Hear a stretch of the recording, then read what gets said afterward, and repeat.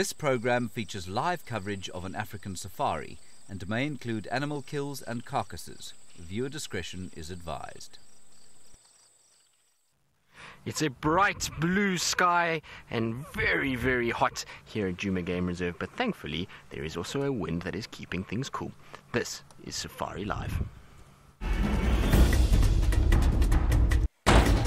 Ready.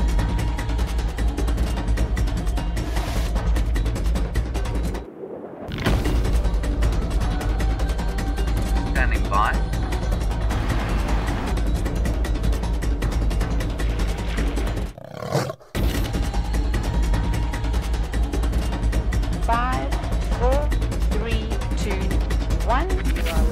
You are live.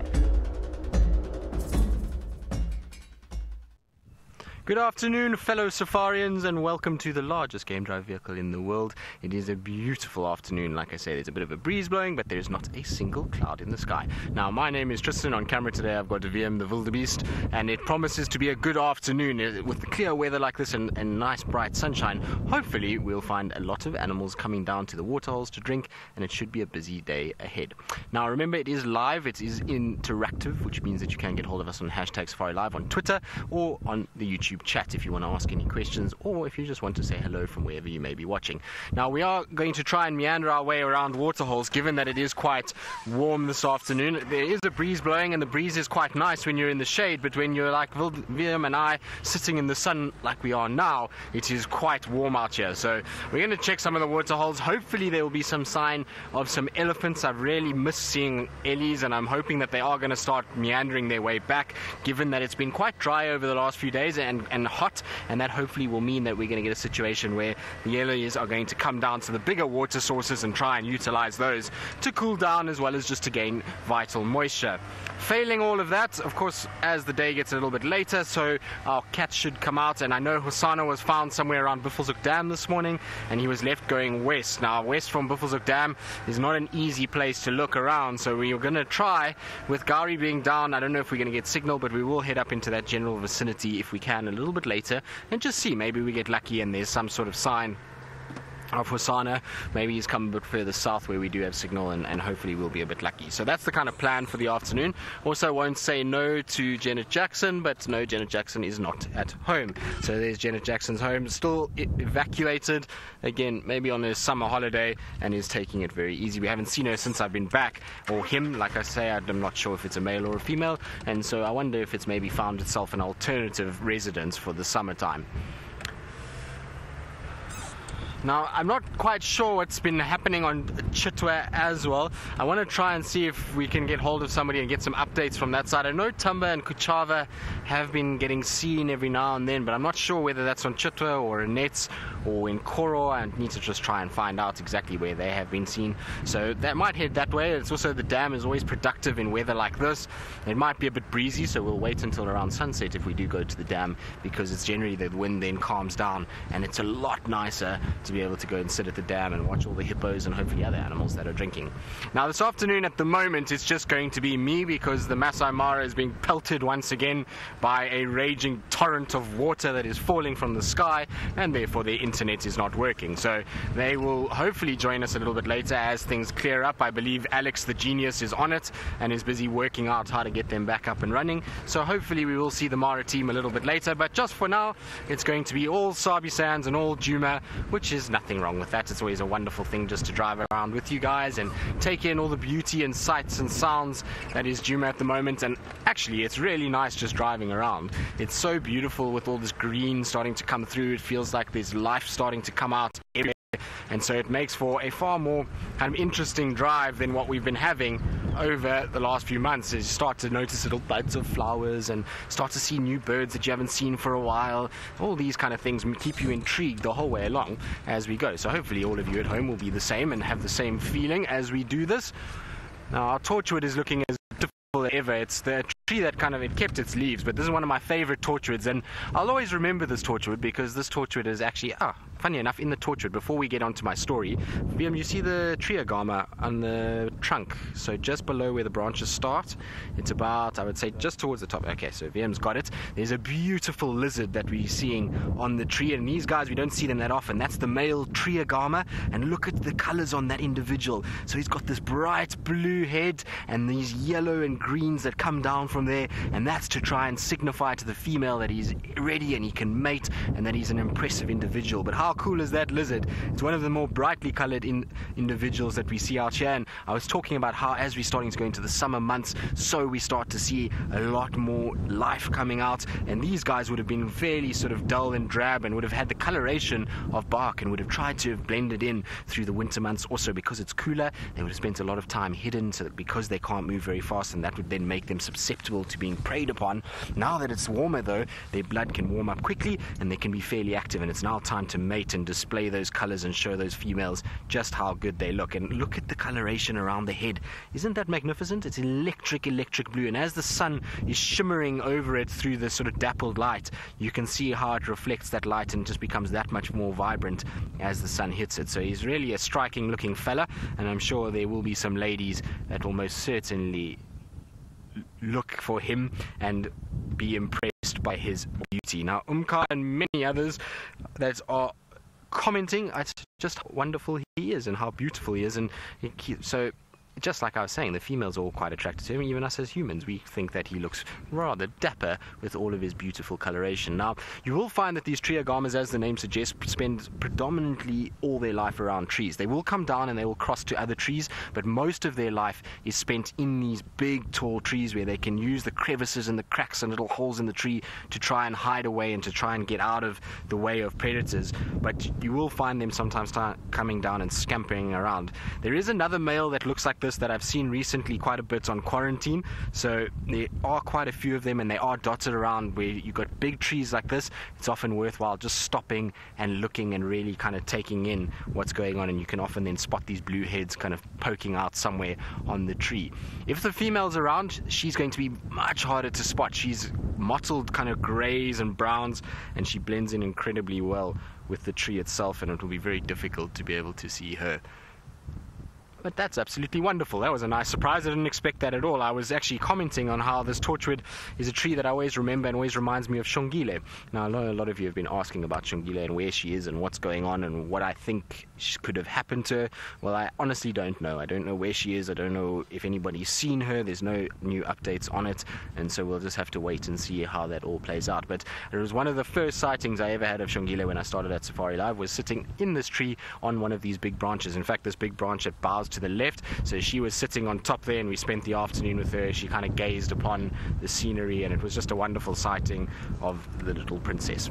Right, well, we're going to leave our lizard because he's scuttled off into a crevice in the tree, and so we're going to try and check around Twin Dams now and just see if there isn't any sign of something that's been lurking, even some tracks that we can work with. Hopefully there's some Ellie tracks that have been somewhere in this area that we can try and get onto those and try and follow them. I also want to just follow the course of the Mulawati, because in warmer weather like this, it's got lots of shady areas, which is ideal for a lot of the animals. What's that, Wildy? I thought William said something, but he didn't. Oh, Linda, you were asking about Pooji. We haven't seen Pooji for a while. Well, Pooji's taking it easy. Pooji's at home at the moment, so Pooji's just taking a bit of a rest and not being bounced around with Byron and I swapping cars every drive almost. It's been difficult to keep Pooji around. I keep forgetting him on different cars, so I've left him at home for a few days, but I promise that I'll bring him tomorrow morning so that he can say hello to all of you, so I'll bring him out on our sunrise safari. Now, what I've spotted from here is also quite nice. It's another indication of summer and spring approaching. So just on a small termite mound here, we have a tiny little plant growing, and there's a bright red coloration just on the edge of the plant. Now, this is a dwarf bourbean, and there is its flowers that are slowly but surely coming out. So it's another little summer sort of sign. And we obviously don't see too many flowers at the moment because it's still early springy summertime, and there's not that many that have gotten enough water to start flowering, but the boa beans are always the first ones. Now, I don't know if you noticed, there were quite a number of insects there. So what I might do is I might just reposition ourselves quickly so we can get a little bit closer, so we can actually see what beetles and bugs are feeding on the flower itself. Now, I did see some Polyrachus ants there, but let's try and go a little bit closer and actually just check what we've got feeding on. Hopefully they won't run away or fly away as insects do. They don't really run, a lot of them, except for the ants. But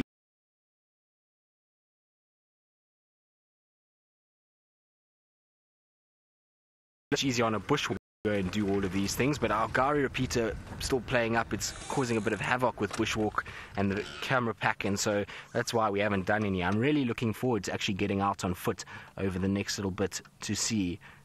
So there we go, you can see all of the Polyrachus ants that are on there, and they're all busy feeding off the nectar, and so that's what's there. I thought there might be a couple beetles in here, but it's all just the big dark black ants that we call Polyrachus that are enjoying a bit of nectar and a bit of sweetness, and are really probably loving the fact that they can get quite a bit of sugar out of these beautiful little red flowers.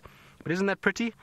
We've had a really wonderful start to our drive. It's maybe not the bigger things, but certainly a lot of beauty in the things that we have seen so far this afternoon, from the tree agama with his bright electric blue head to the bright red flowers of the dwarf boa bean. It's all very, very nice. I wonder what else is in store for us today.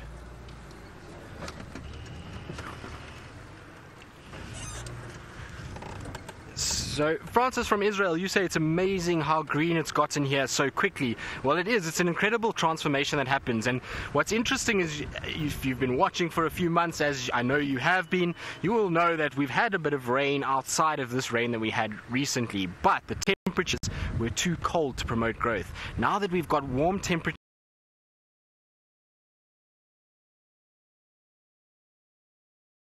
coloration. You can see on my right hand side here there's a lot of green that is coming out of the grass at the moment. There's a few of these white berry bushes that have got flowers, leaves on them as well, so it's all getting quite bright and green at the moment. So there we go, there's bright luscious little leaves that have grown. There's also another flower that we've got over here, so there is another little bright purple flower that you see. So it's another one of our summer plants, and that is a poison apple that you're seeing over there. So they do get this little purple flower, and then they'll get an almost apple-like growth that'll come out, and so you see them quite a bit. And you find them generally in quite disturbed areas where there's a lot of foot traffic, and so quarantine we see them a lot. And here around Twin Dams, where there's a lot of movement of elephants and all kinds of other things that disturbs the layer of soil and also is overgrazed quite a bit, then those grow there.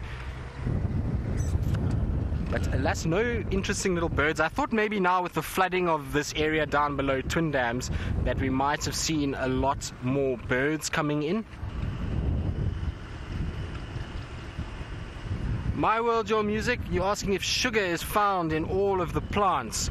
Well, there are sugars in most of them, so a lot of the cells that that make up plants contain sugars. Some of them will be higher in sugar content than others, but most of the cellulose and cells within the actual plant itself will contain some sugars, and so that's why most of these animals will feed off various different flowers. In particular, flowers have nectar, and nectar is a sugary based material, and so a lot of insects and birds. Now what we do have, Vildi, if I can ask you just to show, is our little terrapin friends that are swimming in the water themselves. They're being blown about a bit by the wind, so there you go, they're having to deal with a few waves that are coming along, but there is our terrapins, and they're just bobbing about. I'm sure a lot of them would have spent time on the banks today and warmed up, and now it's gotten a little hot for them, so they've gone into the water just to cool off, and as Megan says, doing a little bit of body surfing. Now, Megan, did you body surf? Megan's from Cape Town, so in Cape Town they're obviously right on the coastline, and so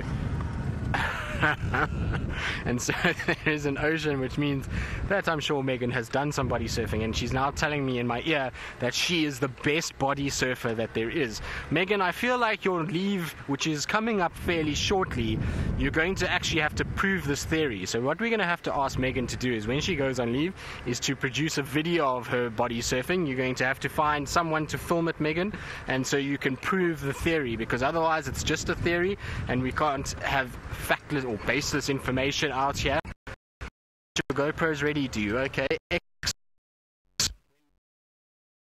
Which will be into the Mara, so I'll have to tell Taylor and the rest to be able to get hold of that footage and show all of us just how good Megan is at body surfing.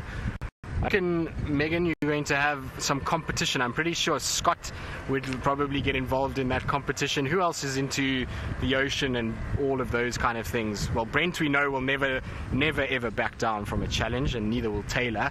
So I'm pretty sure that they would get involved in the body surfing challenge too. I saw something running over there. Want to just check with my binos what it was. It might have been like a little diker or something like that. That's what it seemed like. Can't see anything. VM, can you see anything? Did you see what it was, VM? Yeah. No, VM didn't see either, but there was definitely something that ran. Let's go and take a little turn past there and just double check. I think it's going to be better if we just go back a little bit.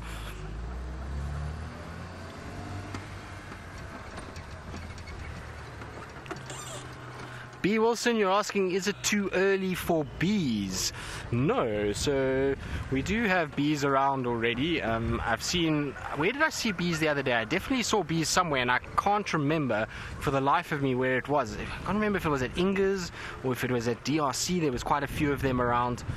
I don't know, my brain's failing me at the moment, but I remember seeing bees somewhere, and so yes, they are around. They'll be fairly active now that their flowers are starting to come out and producing pollen, so we're going to see a situation where a lot of the bees are going to come out and start feeding off them. So yes, there are bees around. I wonder what ran here. I'm sure I saw an animal. I can't see anything now. Was it a monkey, Vildy? So VM can see a monkey that is apparently hiding from us. So there's a vervet monkey, there it is, just behind. So I'm not completely crazy, but it's strange to see a young monkey. That's not a very old monkey. It's, you can see, still got quite a young face, and it's not very big, hiding away by itself. I would have thought that we would have seen other monkeys somewhere in this general vicinity, because generally vervets are not loners. They are sociable group animals. And so it's quite strange to see one lone youngish monkey by itself. Maybe the rest of them are somewhere in these jackalberries feeding off the jackalberry fruit, although there won't be too many jackalberry fruits left now. Most of those probably would have been dropped and actually fed off. So we're going to leave our little vervet because he's obviously a little bit scared of our presence, and I don't want to get between it and its family and stress it out. So we're going to let it just try and find whoever it's looking for and regroup with everybody.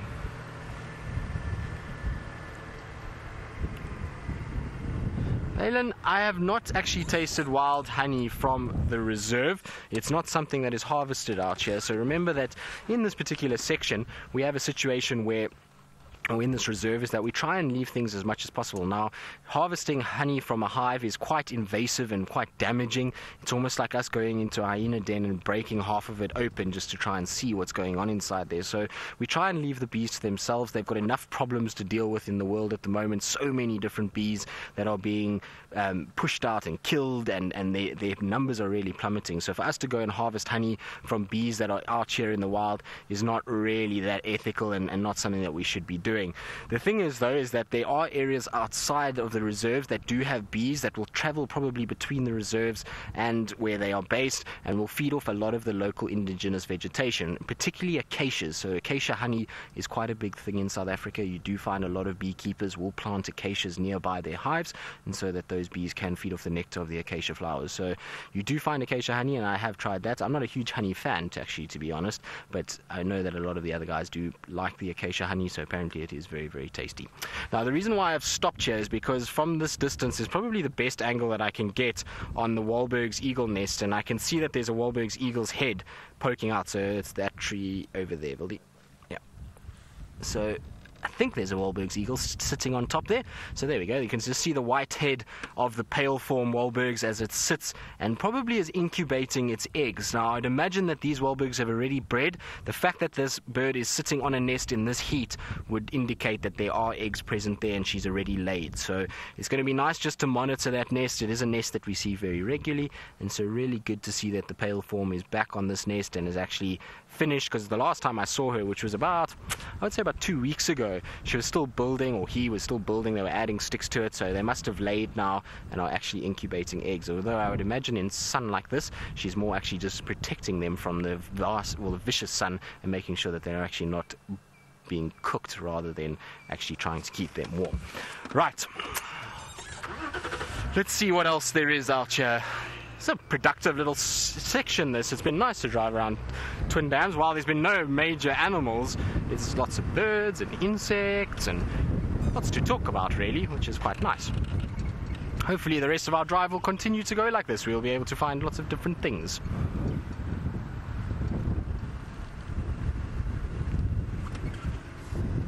Love mine, the butterflies are starting slowly but surely to appear. I think we need a little bit more rain before we start to see more of them.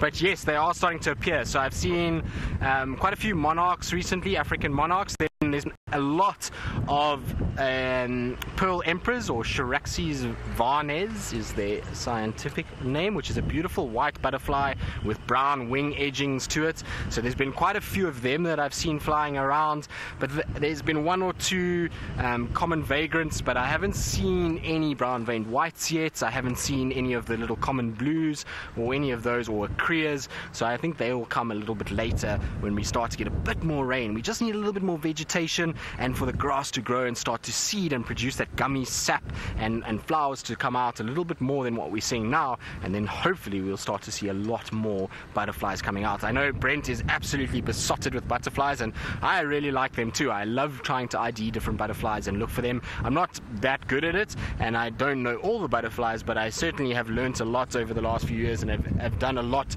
to try and actually learn about butterflies. Now there's some leopard tracks here, and I want to just find out from Wiem if these leopard tracks are from this morning, because this looks like a female leopard that's crossed here during the day, because it's on top of all the vehicle tracks. Wiem, did you drive here this morning? So if you have a look there, very clear as day in the tracks of the vehicles is some leopard paw prints, and that is for a female leopard, and I would imagine this must be for Tundi. So what I want to do is just check the Mulawati, because this is going straight into the Mulawati. It's a route that she walks regularly, and so I do want to just check this and make 100% sure. But that's exciting news. These tracks look really nice. I like the look of these tracks. They don't look too windswept, nice and smooth, so hopefully we'll be able to find this individual. I see she turned up the road here as well. Now I wonder if somebody didn't track these. I just want to double check. There's tracks going back and forth here. I think maybe the Mulawati is not a bad place actually just to have a double check. She might be lying in the shade somewhere here. There's also, from where we are now, if she crossed over and went straight across, there's a little water hole there that's not often checked by anybody. It's not really a road that goes there, so I might just go and check that water hole, just check if she's not lying somewhere close to that. In a hot weather like this, you would expect our leopards to head towards watery areas, so I'm going to just double check there. But those tracks look really good and really fresh, so hopefully there is a spotted cat lurking somewhere close by here. It would explain why we haven't seen any signs of antelope species. Rita, you want to know how I can tell that it's a female leopard? Well, there's a number of reasons. One is just the sheer size of it. So when you have a leopard track, a male leopard will have a much bigger, bulkier track. A female tends to have a very small, slender, narrow track. Her front foot is a little bit more rounded, and her back foot will be very oval in shape, whereas a male's, his tend to be almost perfect circular shape. So if you had to draw a circle around it, it would be a perfect circle, whereas the females generally have a little bit more of an oval shape to theirs. The other thing is with a male leopard track is where the back two lobes are. So if you've got 1, 2, 3 lobes at the back, these back 2 lobes on a male are very rounded. They almost form a shape like that, whereas a female's back lobe, if I use my finger, has a more kind of, that's probably not a good way to do it, let's use 2 fingers, has that kind of shape to the back of the track. It's more angular, and so that's how we can tell the difference between the females and the males. And then again, just size is a big thing. All right, so the young males that we have in this area at the moment, the Hosanas, Tumbers, they already have feet much bigger than a female and much more bulky than what a female is. So I'm pretty sure that that's a track for either Tundi or Shadow. Given where it is on Twin Dams Road, I'm almost 99% sure that that's Tundi's tracks crossing over there. Now, the reason why I stopped here was also because of a lilac-breasted roller, which I see I've chased off when my mic pack fell out of my vehicle and hit the side of the car, so unfortunately that's disappeared. But let me just double check down towards the Mulawati drainage system. I know Tundi absolutely loves walking around in here. She's tough to find a lot of the time because she rests in thickets and is very seldom right out in the open, but maybe, just maybe, she's lurking in some of the shade somewhere around here and we'll be able to spot her underneath all of this. Of course, because it's just me at the moment, I can't really do too much tracking, so I can't get off the car and try and kind of look around for tracks. The best I can do is just try and drive and look very carefully as I'm driving to try and spot them in the tracks of the cars or in the Mulawati, or actually just physically spot Tundi lying somewhere, or whichever leopard it is that is around here. But I don't see any tracks crossing over this section, so I'm going to go and check that waterhole that I was talking about just now. It's just a small little puddle basically, but it's the perfect place for a leopard to drink. We know that leopards ideally like to drink out of smaller water sources than larger ones. If they can avoid drinking out of somewhere like Twin Dams, they would prefer to drink out of these more isolated, smaller pockets of water because it's a lot safer for them. There's not a threat of crocodiles and various other things, so it's going to be worth just checking and double checking here. I mean, we've got nothing to lose. We might get lucky and find her there, or we don't get any luck and there's, well, nothing around, and it'll just be pretty to go and drive there. It's somewhere we don't drive very often. And so I'm also just checking the road as I go. So the important thing when trying to track from a vehicle as opposed to being on foot you can follow track for track. On a vehicle you're going to lose the track a lot of the time because they're going to veer off the road and they're going to cut through places that you would generally just follow on foot. So with a vehicle, it's always important to just try and pull off the road and drive more on the shoulder of the road. And no, those birds have flown away. There were some southern black tits above me that flew away. And so it's better to try middle and the left and watch this right track and try and see if you can find a footprint crossing or walking down the road, and that's the easiest way to be able to look for footprints when driving a vehicle. Also, what you try and do is, from the position that we're in now, is you've got to try and look at the tread pattern of a vehicle and kind of get that tread pattern, and then try and see if there's any breaks in that tread pattern, and that will then indicate, okay, there's some disturbance there, and then you stop next to it and you can look really closely and maybe you'll find that track then going through that area.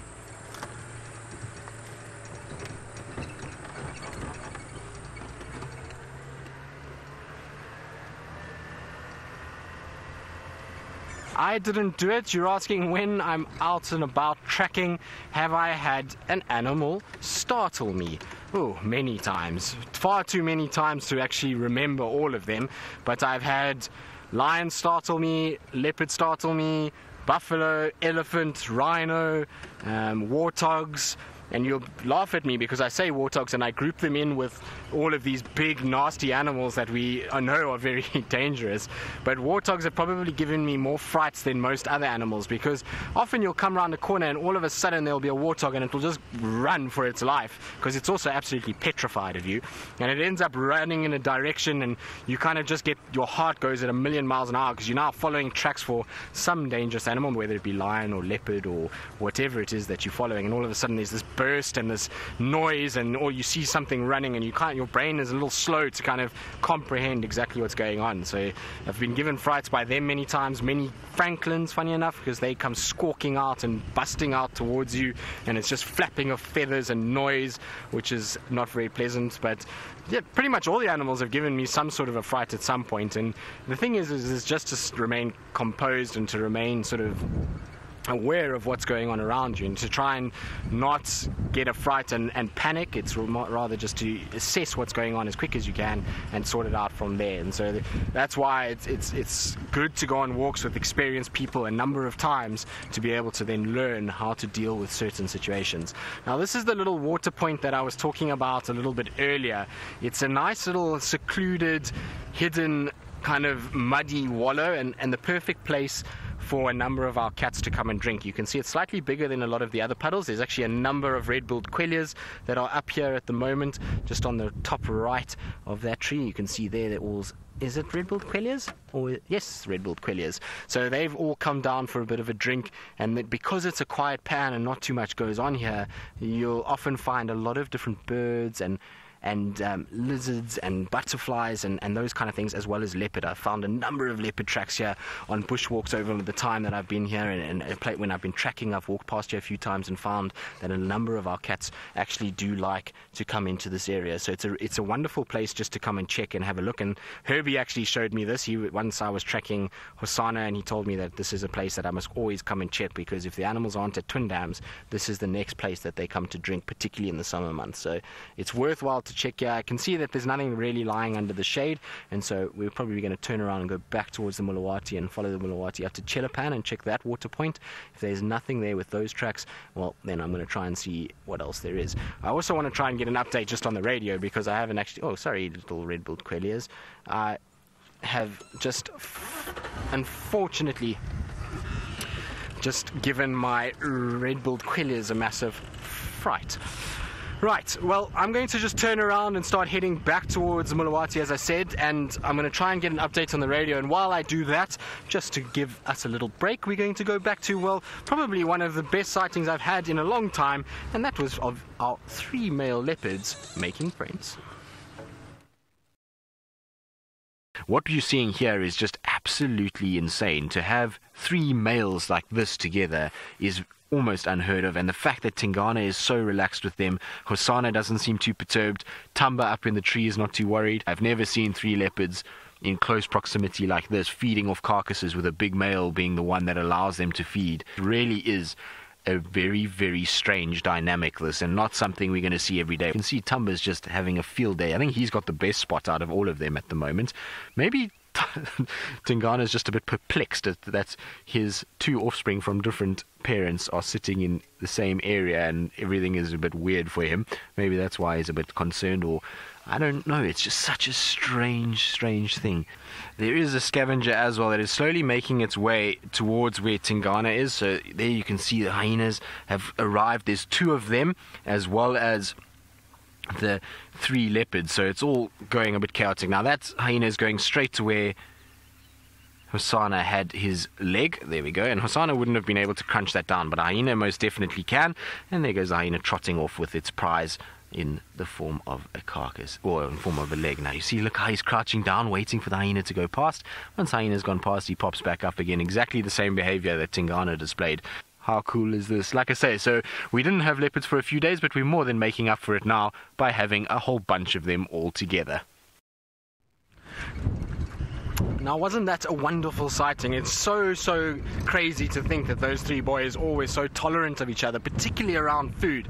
It absolutely amazes me at how Tingana's behavior was there. He often gets this bad reputation of being this horrible leopard that, he killed Shaluva and that he's chased other leopards and he steals, and everybody kind of vilifies Tingana a lot of the time. And you can see there that actually he was probably the most relaxed of all 3 of them. Now, right at the end of the sighting, I thought he was actually chasing Tumba away when Tumba came down the tree and he was trotting after them, but that's not actually what happened. Later I managed to speak to some of the other guides who were positioned a little bit differently to what we were, and what they told me was that when Tumba came down the tree, it was actually Hosanna that came running after Tumba. Now the commotion of the 2 of them running behind each other is what triggered Tingana to go trotting behind them, and when we saw a visual of Tingana chasing behind Tumba, well, what I thought was Tumba was actually Hosanna that he was behind. And then he sent marks and he just kind of showed the boys, listen, you guys can have your little sort of altercation, but this ultimately is my area, and so all of you just back off. This is where I stay and where I live. So it was really quite amazing. I really didn't expect that from Tingana. I would have thought Tingana would have been a lot more aggressive towards those 2, particularly with food. Had there not been food, maybe a little bit of a different situation, and I would have been a little bit more kind of aware that he might have been okay with them. But the fact that the boys were eating and he wasn't perturbed was just absolutely unbelievable, and one of those once in a lifetime kind of sightings. It's not very often that you're going to get to see something like that. I certainly don't think I will probably see all 3 males in a sighting as relaxed as that again in my time. So, well, you never know, maybe I will, but it's a very special thing. It's certainly a first for me to see such relaxed behavior from a dominant male carcass with other leopards in the area. Now, unfortunately, I can't really drive the Mulawati because the reception in the Mulawati is going to go up and down and cut and go all over the place. And so, while we don't have the Mara with us, I'm going to have to keep the Mulawati for a little bit later. And I know the tracks do head off into the Mulawati, but we're going to just have to try and hope that this leopard decided just to lie on somewhere where I can actually see from here, and hopefully it's not in deep inside where we're going to lose reception. So I do apologize, and if you're wondering why I'm not continuing with it, trying to track those tracks, is not really much more I can do until the Mara comes back online, and hopefully they will come back online at some point. Otherwise, well, it is what it is, and we'll just drive around this area and hope for the best, and maybe later in the day this particular individual does start moving. And what I want to do quickly now is just go and check pangolin tracks, Waterhole, check Chelapan, and then I'm going to come down to Spaghetti Junction and start heading northwards towards where Hosanna was this morning, try and see if maybe he's been walking around a little bit as well, and also just keep an eye out for Tandi or any of the others.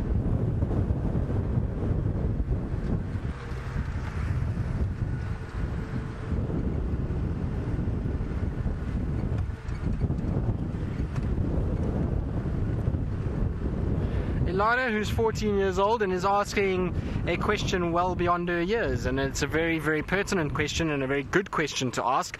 And Ilana wants to know, basically, with so many of the leopards here around Djuma being Karula's offspring, or at least related to Karula in some way, is that not going to cause a problem genetically with our leopards here because of how many of them are related? Well, Ilana, no, probably not. And the reason why I say that is because Tingana is a male from a different area altogether. He is not an individual that was born into the Karula bloodline and genetics, and so therefore he's got a very sort of different genetic code that's being mixed in with Karula that's produced these offspring. Now, if, let's say, hypothetically, Shongile had to stay and Tingana mated with her, yes, it's not ideal, and yes, it's probably not something that we really want, and it's not really how nature works, but it would take a number of mating periods and a number of offspring to keep inbreeding for there to be an actual problem genetically. It's normally 3 to 4 generations of inbreeding that will then make something happen and genetic problems to arise. Once in a while is not going to be an issue, and the fact of the matter is that our young boys, Tamba, Hosanna, theoretically should, in all likelihood, push off and end up somewhere else. I don't think that they're going to have a situation where they're going to be dominant that much around here and mate with their aunts or their mothers or anything like that. I think it's more likely that they're going to end up somewhere else. So I think for now, quite closely related, should be still viable in terms of their genetic DNA and still be okay. But only time will tell as to whether or not it's an issue. I know it has happened in many other reserves where males and females that are related have bred, and it takes a number of breeding times for it to actually negatively influence those individuals. Right, so nothing that is at this pan, which is why I wanted to come here, is just to check in case something was lying here. We know Hosanna has been really favoring this pan the last few days. He's been here quite often, but there seems to be a lack of anybody actually around here. No antelope species, no leopard. I'm just checking in all the shady spots, because if there is a cat around, it's going to be in the shady, cool areas, not lying out in the sun. So I was hoping, though, that there would be some indication, but there's not even any tracks coming this way. So we're going to go back towards Spaghetti Junction now and just check around the Mulawati area there.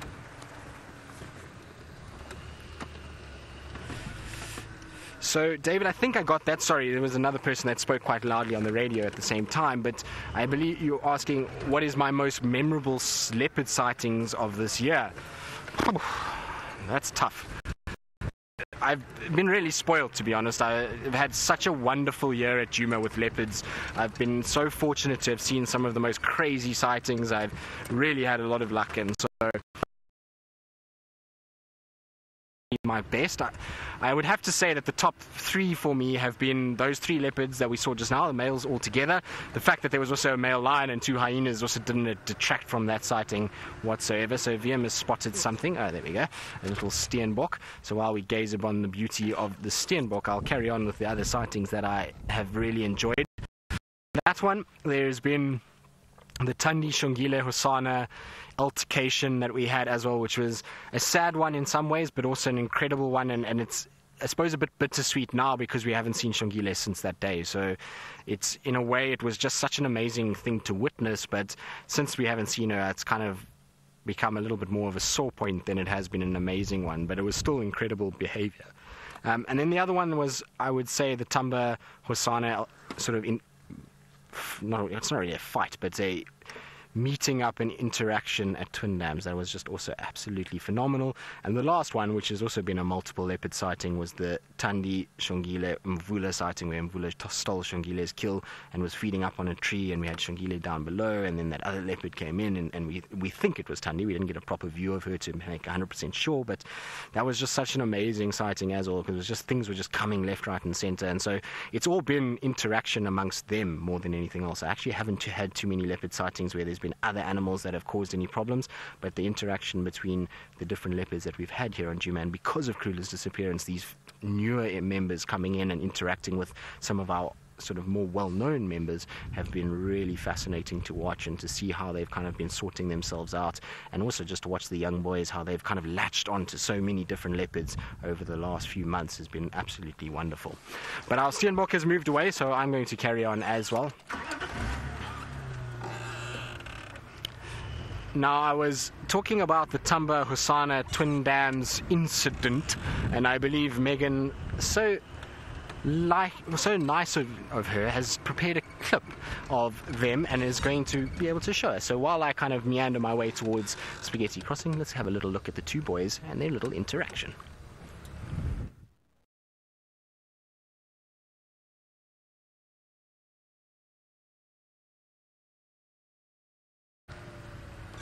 Now, unfortunately, our clip didn't play properly, so you're back with us, but we have got a whole host of steenbok together here. It looks as though there's at least three that I can see. So as I was driving off, we spotted another two of them. There's a young male. You can see small horns, and there's almost looks like another male that's almost chasing him, and now lying down. And that lying down behavior is very submissive. There's also another steenbok that I can see. So there's actually four here in total. So I wonder if it's not two pairs, a younger pair and an older pair, coming together. But look, that steenbok lay down in almost a submissive behavior. It lay down, pushed its heads down, and basically to say, I'm not challenging you, don't fight with me, because the other one dropped its head, and there we go, now it's running off. Amazing. There goes the other two after it. So I don't quite know what's going on. I'm going to try and go back a little bit and just see. The behavior of these smaller antelope is so misunderstood because we just don't get to spend enough time with them, and they generally are so flighty and so skittish that we very seldom actually see interactions between other individuals. But how cool is this? I can honestly say it's the first time that I've seen a steenbok display almost leopard-like behavior, and that it was just going down and kind of being submissive to the others, and they still trotting off after one another and going deeper into the bush. So I think there comes the third one now out of there, or fourth one. That's the fourth individual that's now crossing. You can see that's got small little horns and still quite fluffy. So that's a fairly young one. I wonder if maybe they aren't pushing this young one away. Maybe it's more a situation of that, where they've decided, hang on a second, you are reaching the age and the size where you need to go. We've also bred, because it's now summer months and steenbok will be giving birth shortly, and so maybe they've decided, listen, your time is up, you need to now go and find somewhere else to go and settle. Interesting nonetheless, and certainly very cool to see. Glad that we got that on camera, actually. Well done, Vildi. It's all thanks to Vildi. He spotted all of those steenbok as we were driving along. Now, in terms of the radio though, if anybody wanted to know about updates and things like that, no updates yet of anything really.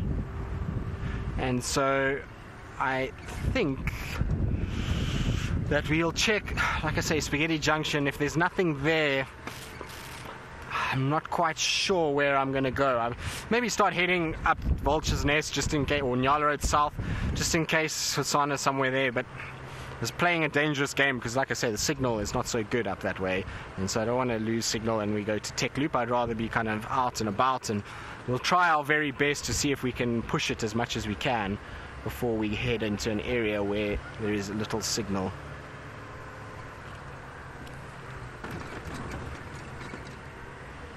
Enchanted music. You want to know how we can tell which leopard is which? Well, I'm going to show you now how we do it. I just want to get into a shady spot so I don't cook VM's brain and my brain and don't dehydrate from being in the sun too much. So we're just going to quickly get around to a shadier section, and then I'll show you exactly how we basically tell them apart. There's a number of different ways, and everybody seems to have their own kind of exact take on it. The most common way, though, is to basically use spot patterns, and now spot patterns generally refer to the whisker patterns that we get. So I'll show you right now what I'm talking about. So if I get my phone, I'll try and get the spot patterns that I can show you what exactly I mean. But effectively we have spot patterns around the whisker area, and the whisker area gives us a good idea of exactly what we're talking about. So if you have a look here, there, those whisker patterns that we can see on Kuchava. So these are her whiskers, and then just above you see 1, 2, 3 dots, and then 1, 2, 3. So you'll often hear people say that a leopard is a 3-3 individual, or a 2-3, or a 4-3, and that's referring to those spots, and those are unique on every single leopard. No two leopards will have the exact same spot pattern over the whisker. It's almost like a fingerprint.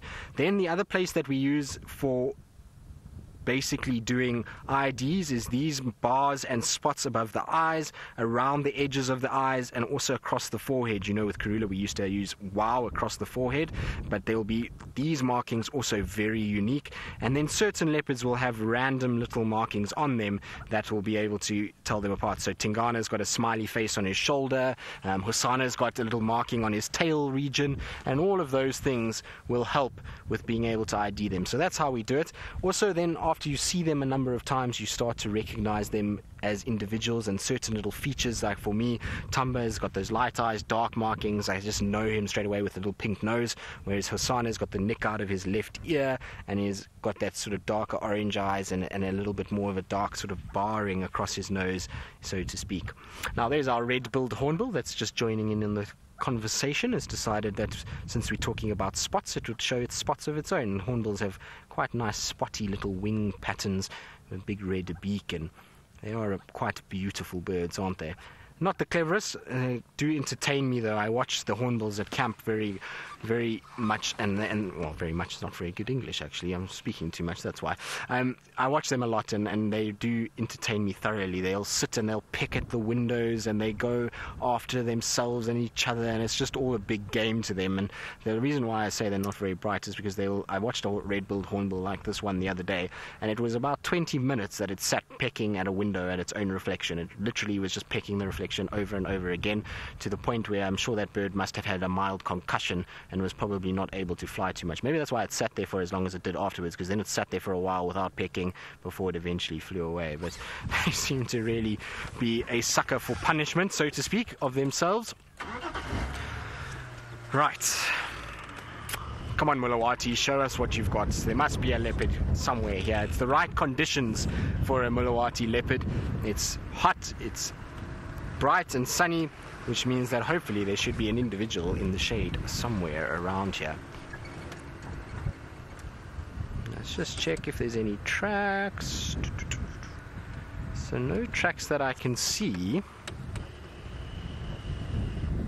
I always scan this area very carefully, because since that time when Tumba spent so much time here, it was a place where it was really good just to look around. There's lots of little shady sort of areas and places where a leopard could sit, and Tumba spent so much time here and we drove past him so many different times, that it's worth going a little slower through this section and looking very carefully and just watching and making 100% sure before you move on. So that's why I'm just checking and looking for tracks as well. What we'll do is probably do Nyala Road South now. Check the mud wallows off Nyala Road South, see if there isn't some sign there. Still no tracks for elephants though. I was surprised. With this hot weather, it's normally elephant weather. You normally find lots of ellies out in this weather. but I don't know. It seems as though our elephant friends have found themselves somewhere else to spend the summer so far, and they haven't really come into our area much at all. Still no tracks that I can see of anything. I wonder if this female track that we saw earlier is not somewhere back in the Muluwati, and that we've just kind of driven past her by not going into the Muluwati itself. I'll have to, maybe we'll try go back around there. It might take Central, go Mamba, and then go Batalia and then Mamba, and just double check those areas and just see if maybe she's not walked on one of those roads as well. I think Byron did tell me that he had tracks for a female this morning.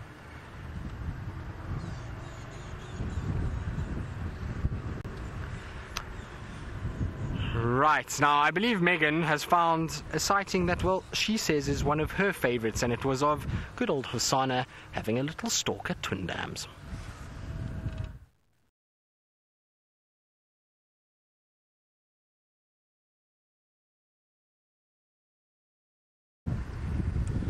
Well, apparently not. Apparently it's still not downloading properly, so it seems as though the gremlins have interrupted those clips too, which means, well, it's still me and still me chatting away.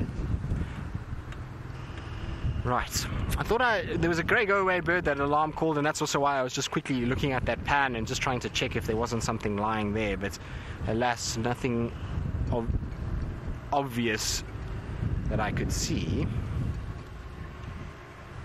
We'll check also, there's another little pan just up ahead here on the left hand side that's also not a bad one to have a look for. If anything, it's not a great place for during the day because there's not really much shade, but it's a good track trap, so to speak. So if any leopard did come here, which it looks like little pug marks on the road somewhere here.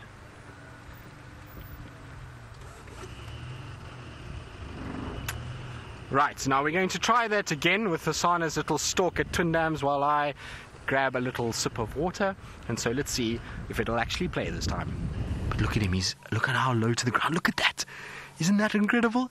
He's doing the leopard crawl. It is my favorite thing to see from a leopard, is when they crawl like that, and he is in the best possible light that we could ask for. How cool is this? Look, he's just checking over the dam wall.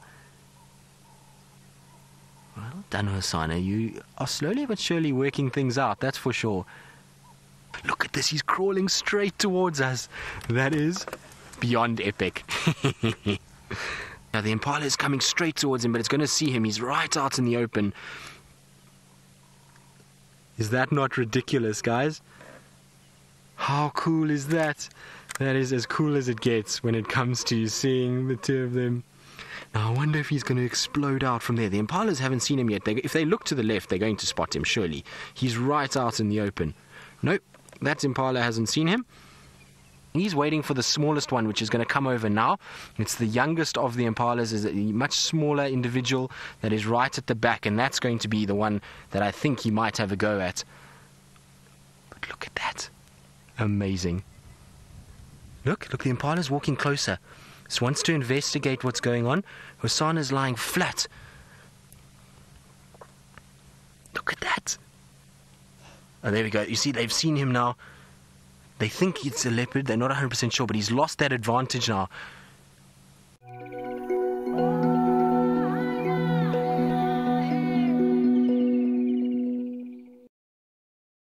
Isn't that also an incredible sighting? It was amazing, that period that we went through with Hosanna around all the dams stalking, and he was so close. If it wasn't for that last impala that spotted him, I suppose it was actually the third last impala that spotted him and saw him, the little one right at the back I think would have been in trouble, and I think we would have seen Hosanna grab that little one, because there was a smaller one right at the tail end, and had the others gone over that dam wall, I don't think that little one would have had a chance, and I think Hosanna was waiting for that small one.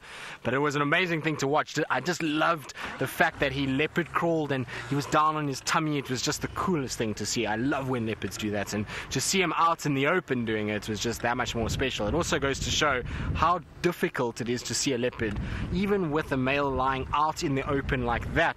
of a blade of grass covering him. 3 impalas still walked past him before the one noticed him, which is, to me, just shows how well they camouflage and why they're successful as predators. When they get into thickets, you can imagine how difficult it must be to be able to actually see that animal and to pick him up and to actually then avoid him. So it's a testament to not only the amazing ability of a leopard to blend, but also the incredible eyesight and senses that the prey animals have to avoid leopards in these thickets and not just on the roads and open sections like they had to deal with there. It would have been cool to have seen him kill an impala, though. I don't think we've had any sign of, well, we haven't had an actual sort of sighting of Hosanna grabbing a big carcass yet. We've seen him feeding on big carcasses, but we haven't actually seen him grabbing one for himself. So it would be nice to see and just see how he goes about it and whether or not he sort of struggles or if it comes quite naturally or how it actually all works. But maybe one day. Also, it's a complete sort of, what's the word now? I suppose a bogey sighting for me. It's a sighting that, if you can believe, on all the time that I've spent with a leopard and with leopards over the years, that I'm still yet to see a leopard take a adult impala, which sounds really odd, and it's a bane of my existence because I've spent probably more hours than a lot of people with leopards, and I've yet to see them grab a fully grown impala. I've seen them grab all kinds of other things and chase after fully grown impalas, but never a successful fully grown impala hunt. It's all been babies and that's it. So I'm really hoping at some stage to break the drought. You'll probably find when it does happen, I'll end up seeing 5 or 6 of them in the space of a short period of time. It's normally like that when you struggle to find something, then when eventually you do see it, it's kind of commonplace.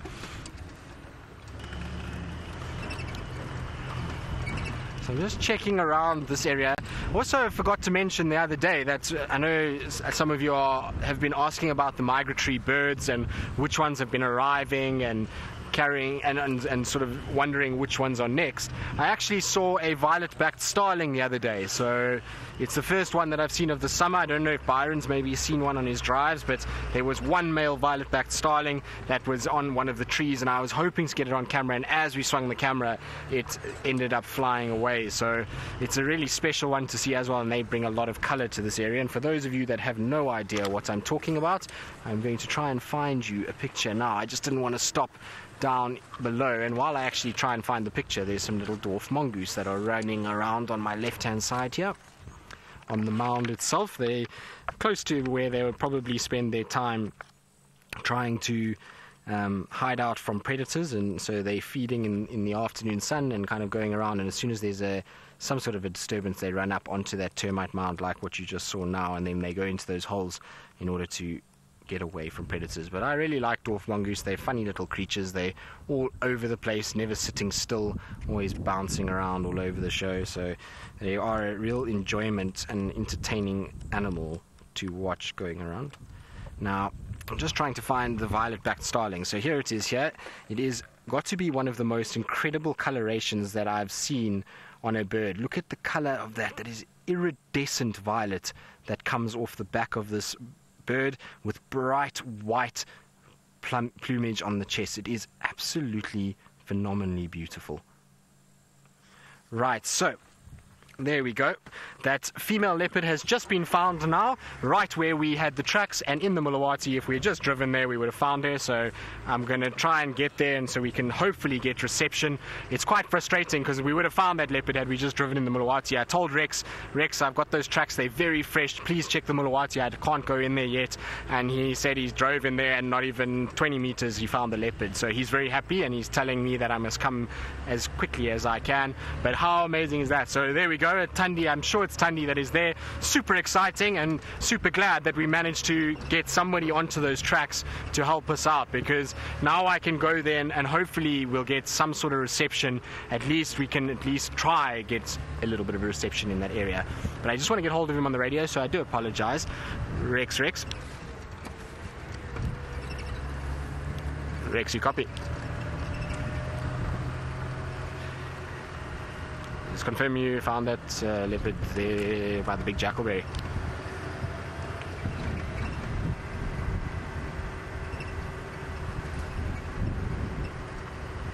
Copy. Thanks, Rex. So apparently what's happened is she's gone where we checked at that little waterhole and crossed the Mulawati. Her tracks were on top of our tracks there when Rexon went down, and he just found her lying right there. So we were 10 minutes too early, or if we had just driven the Mulawati, we would have found her. But exciting news nonetheless. It also sounds like she's in a place where we might have reception, because she's on the bank of the Mulawati, not right down in the riverbed now. She's moved up and onto the bank itself where our vehicle was, where we had reception just now. So that's really good news, and it means that hopefully we will be able to see her, which is really exciting. And well, I'll be super happy to spend the afternoon with one of our females. I don't know who it is just yet. I presume it's Thandi, because like I say, the track size and where she is, but who knows? Maybe because we're talking about Shongile, we can throw that into the breeze, and maybe, just maybe, you never know. I don't know. And I believe a lot of you are excited about the prospects of leopard. I would imagine that some of you are, and whether it's Shongile or Thandi, many of you are fans of either one. So I'm sure there'll be a lot of happy campers, including these two gentlemen in this vehicle, that are going to be very happy to spend the afternoon with the leopard. I know VM loves our spotted friends, and well, so do I, as we all know. And so I'm certainly going to be smiling and grinning like a Cheshire cat if we get to spend the afternoon with Thandi. She's one of my favorite females. In fact, she is the favorite female that I've seen in the Sabi Sands over the years. I know she's can be a bit grumpy and she can be aggressive, and I know she fought the Shongile, but it's all instinct and natural, and I find her incredibly interesting and to watch, and to see how she's moved around and how her fluid her territory has been over the years has been fascinating to watch. So she really is an interesting cat, and she is beautiful as well. So hopefully it will be either her or Shongile. I would love to catch up with Shongile again, just to put to bed a lot of rumors. I saw a funny rumor the other day. Oh, VM, look, there's a kudu. VM, have you seen a kudu in 2 weeks? So VM says it's his first kudu since he's been back, and it's my first kudu since I've been back from leave as well. Now, I know we are going to a leopard, but we'll stop and just admire our kudu, because it's been so long since we've seen them, either of us. I wonder where they've been. They seem to have been absolutely vacant the last few weeks, and maybe they've been a bit further south where there was a bit more rains, and now they're going to start coming back into this area. But definitely a sight for sore eyes. They're an animal that, while they are common and we see them a lot, it's still great to see kudu, and still great to see them roaming around. They're beautiful animals, they're big ears, and it would be really nice, you know, to have them around and to see them, particularly the big males. I love the males with their big curly horns. And Megan was saying, I think Byron was mentioning it, or Megan was mentioning it to Byron this morning, that we haven't seen them in quite some time. So nice to see. They also, the reason why I like having kudu is that they're generally in areas on crests like where we are now, and this is areas that a lot of the time we don't drive, and these guys often spot predators for us, and their alarm call is so loud and so deep that you hear it from far away, and they often give away the presence of a lot of our predators in places that typically we wouldn't actually be driving. So good to see them again. They're a vital component of our system, and like I say, they are just absolutely beautiful animals. There we go, crossing the road. I think there's one more that's going to come over and head, and then once that one crosses, we're going to continue on our journey towards the leopard. But worth taking a moment just to enjoy the beauty of the kudu. Tom, you say you love saying the word kudu. I know it is quite fun, isn't it? It's a weird word and not something you would ever think of saying, but I suppose if you in a situation where you kind of think of the word and the sound that they make, it's very an appropriate name to have given them. There's, interestingly, a track for another leopard over there. Not very fresh, but there is a track. Now, I was saying just now that there are rumors about Shongile being sold to a zoo, and it's the normal kind of story when we have a leopard that's not seen for a while, where they hunted and they sold, and all the other nonsense that comes out of this stuff that is just complete drivel and completely baseless information. There is no such thing as leopards from the Sabi Sands being sold to zoos in any shape or form. It doesn't happen. It's illegal. illegal, it's not possible, we will not see it happening in the Sabi Sands. It is controlled. They do not allow our leopards to be sold, hunted, whatever the case may be that people say. So it might be a situation that she's unfortunately been killed by a natural animal, yes, and we might never know that she's been killed by them, much like Karula. It could very well be possible, but she could also have distributed to an area where we're just not seeing her. You never know. So hopefully she will be around at some point to put a lot of these rumors to bed, because it gets pretty tiring every time we see a leopard going missing, that all of these conspiracy theories of zoos and hunting and us selling them and us killing them and not telling people comes up again and again and again. So, you know, it's hopefully that she will come out and just so that those people can realize that, you know, what they're saying and what they're spreading is just absolute nonsense, and that we can actually get past these kind of things and rather base our opinions on facts and sort of evidence rather than just trying to cause some sort of a drama about what goes on out here. Because I can tell you right now, if any of our leopards were sold to a zoo, I would be the first one that would be up in arms, and I would be the first one to complain if any of our leopards were hunted for any reason whatsoever. And so I can guarantee you that those things are not happening, and most certainly if they were, there would be a massive outcry from a number of lodges. These animals, at the end of the day, while they are wild animals, they have also here where people are seeing them, and they are providing a lot of people a chance to see them, which means that there's a lot of companies that are based around this which make a lot of money out of it, and that basically means that they are going to do everything they can to protect this area and to make sure that there is these animals to last for many years. They're not going to do things to basically detriment that factor and to cause an issue for themselves. So it's complete nonsense to think that we would do those kind of things. Right, but on to happier thoughts and on to better things now that I'm finished my, I suppose, rant, if you want to call it that. But it's just like I say, it's touches on a nerve string every now and then when I read some of the stuff that comes up, and hopefully we'll get to a point in some stage in life where we don't have to worry about those kind of things, and that people will actually kind of come up with their own opinions based on facts and things that they've seen. Regardless though, any leopard that we do find now is going to be a pretty one, and hopefully it will be a good sighting and we'll spend quite some time with her. It sounds like it's fairly quiet out here, so I would imagine a number of vehicles are going to head in this direction, but I'm hoping that we'll be able to spend most of our afternoon with this particular individual. There's also a nice thing is that there is lions in Torchwood, so hopefully that will also mean a lot of the guys go and track those lions and we are free to carry on with our leopard. Now I'm going to go into the Mulawati. I do apologize if there is a breakup in the reception and signal, and so while like that, it sounds like the Mara is up and running and my Leo Smith is out and ready to cut us off in the Mara, so let's go across to him and see what his plans are for the afternoon. Well, there you can see that little green circle is where we are now, on the edge of this large low-pressure system that just literally nearly blew our tents down. It was an absolutely massive storm, and it also, unfortunately, blew our internet antenna off the top of the mast, but fortunately we have Alexander Voz who managed to fix it as quickly as possible. Good afternoon and welcome to the studio. My name is Brent Leo Smith and I'm in James Henry's chair, but I've made it better. I've put a shuka in it, I know, and a kikoi. James is not partial to shukas, and I have Craig the Batman on camera with me today. So we had probably about 50 or 60 mils of rain, but that wasn't the scary part. It was the incredible winds that were rolling through our camp, and afterwards we actually went and had a walk, and you can't really see it from here, but there's this little river system that flows down in front of camp and actually supplies us with water, and there's another river system on the other side of camp, and when we came out after the wind had rocked through the camp, there was just this low roar of two waterfalls on either side of camp, making incredible noise. Actually, I went and had a walk and had a look at them, and it was really impressive. So Jamie and Taylor are on their way down. They've decided to brave the wet, and unfortunately, I'm going to warn you now, they're going to have to stay on the main roads. due to the fact that if they went off those roads, they would definitely be the queens of the Marshmallow Club. Now, apparently there's been some lovely comments about my shuka. This is my oldest and most favorite of all my shukas.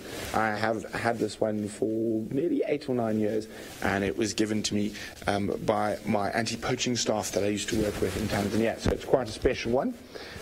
This is my, wait, let me just change this again. No, well, this is my black tie kikoi for when I feel like I'm feeling fancy. And since I'm in James's studio, I thought I'd better dress up and put my black tie kikoi on. Now, last time I was in the studio, I managed to put my boots on everything.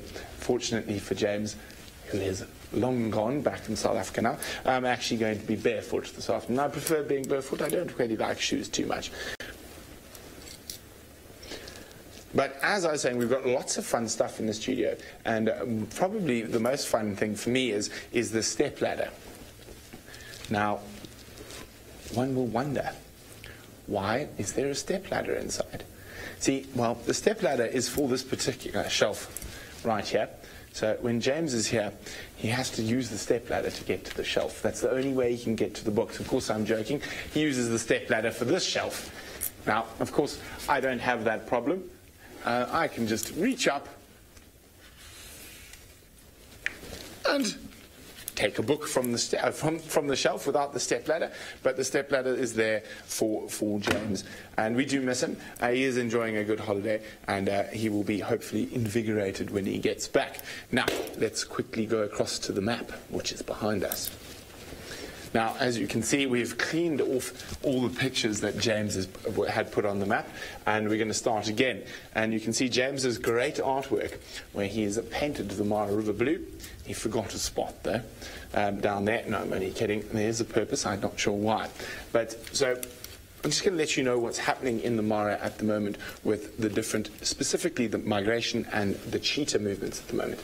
Now, Musiara's 2 twin girls are still together, and they are staying in this area, which is not no man's land. It's actually the Paradise Plain around here. So from Governor's Camp right down to the main crossings, that is where those 2 female cheetah are. Now, I've just heard from Scott yesterday. I was having a chat with him. Let's find the Talek River. There we go. That he found Musiara, which is quite interesting, and she was just over here in between the Talek and the Ronkai. Now, Musiara was last seen mating with the 2 border boys right here on the Tanzanian border.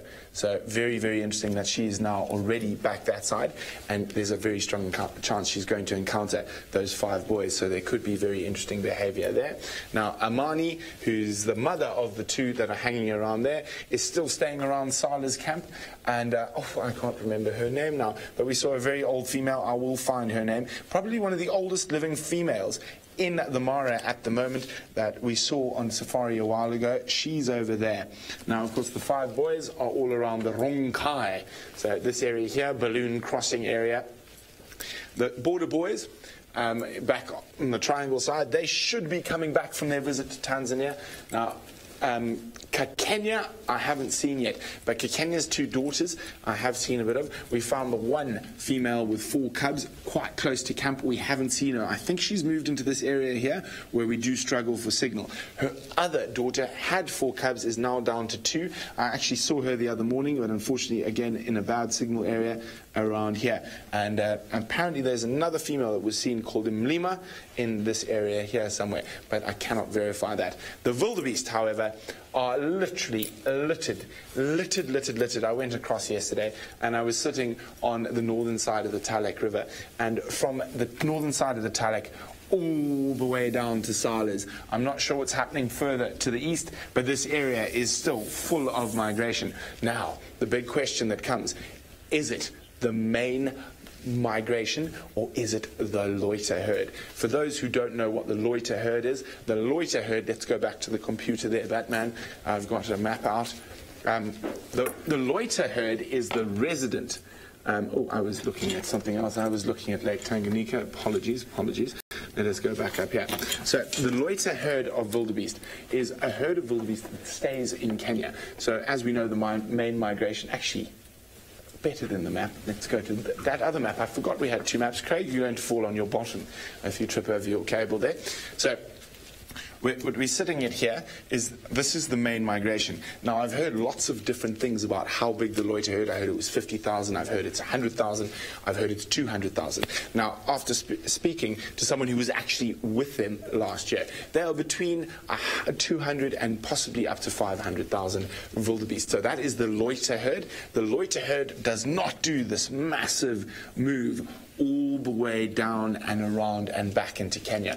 The loiter herd stays in Kenya.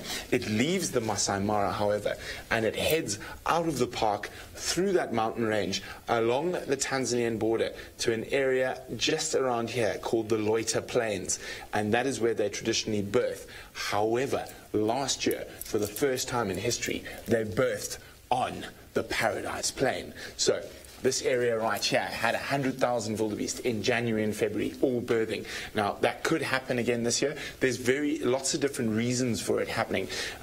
Most possibly, the main reason for it happening is actually one of the main reasons that most great migrations in the world have collapsed, and that is the advent of farming and fences. So it's going to be interesting to see whether the loiter herd is going to stay in the Mara and are going to give us our very own massive wildebeest birthing right here in Kenya, or are they going to try and move out of the Maasai Mara onto the Loiter Plains? Now, as I was saying, we've got lots of planned, but I think this was a good just intro.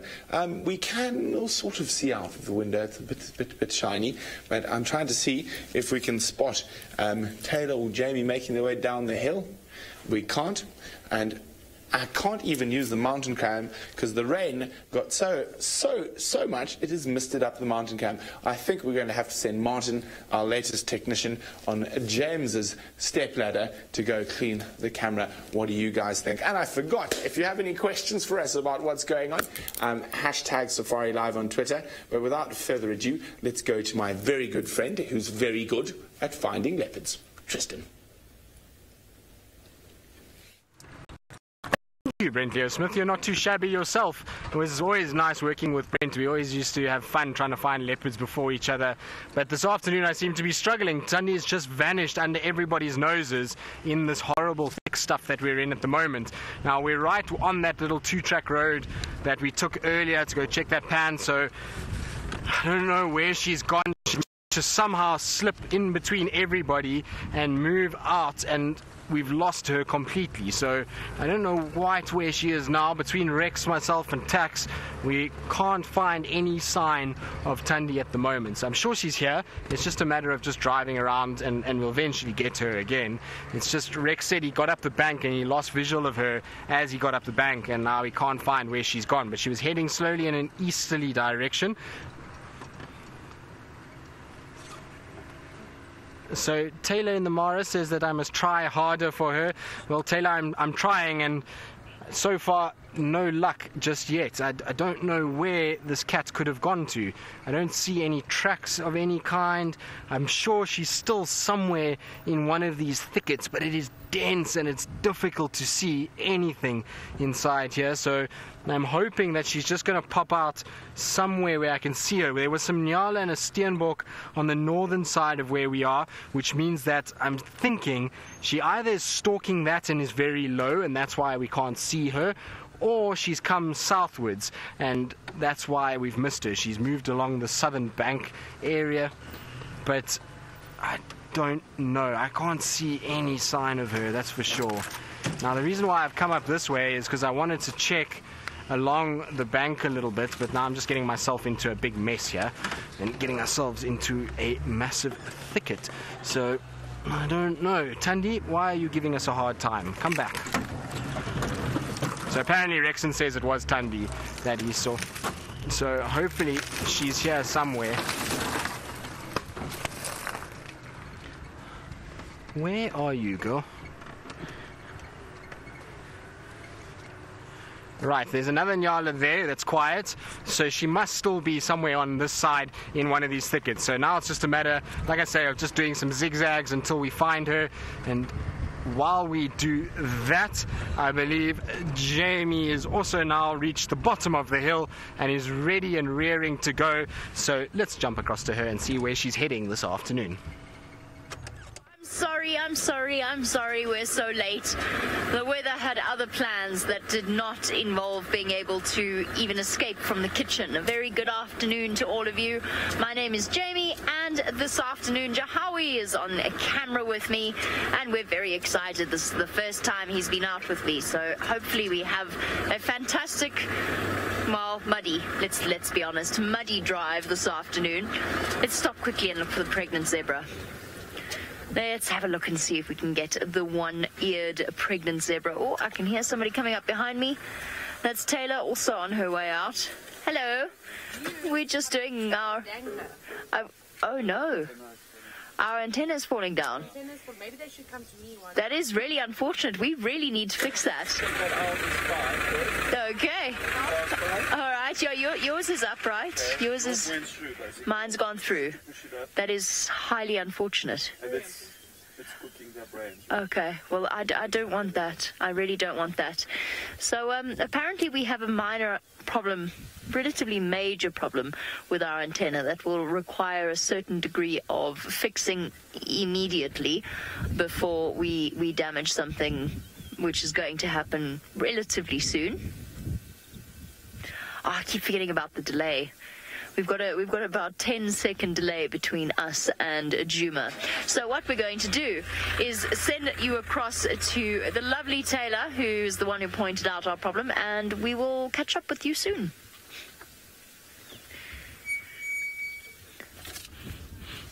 Well, not too far away. I actually rolled the car forward slightly because I thought I don't want to boom over poor Jamie.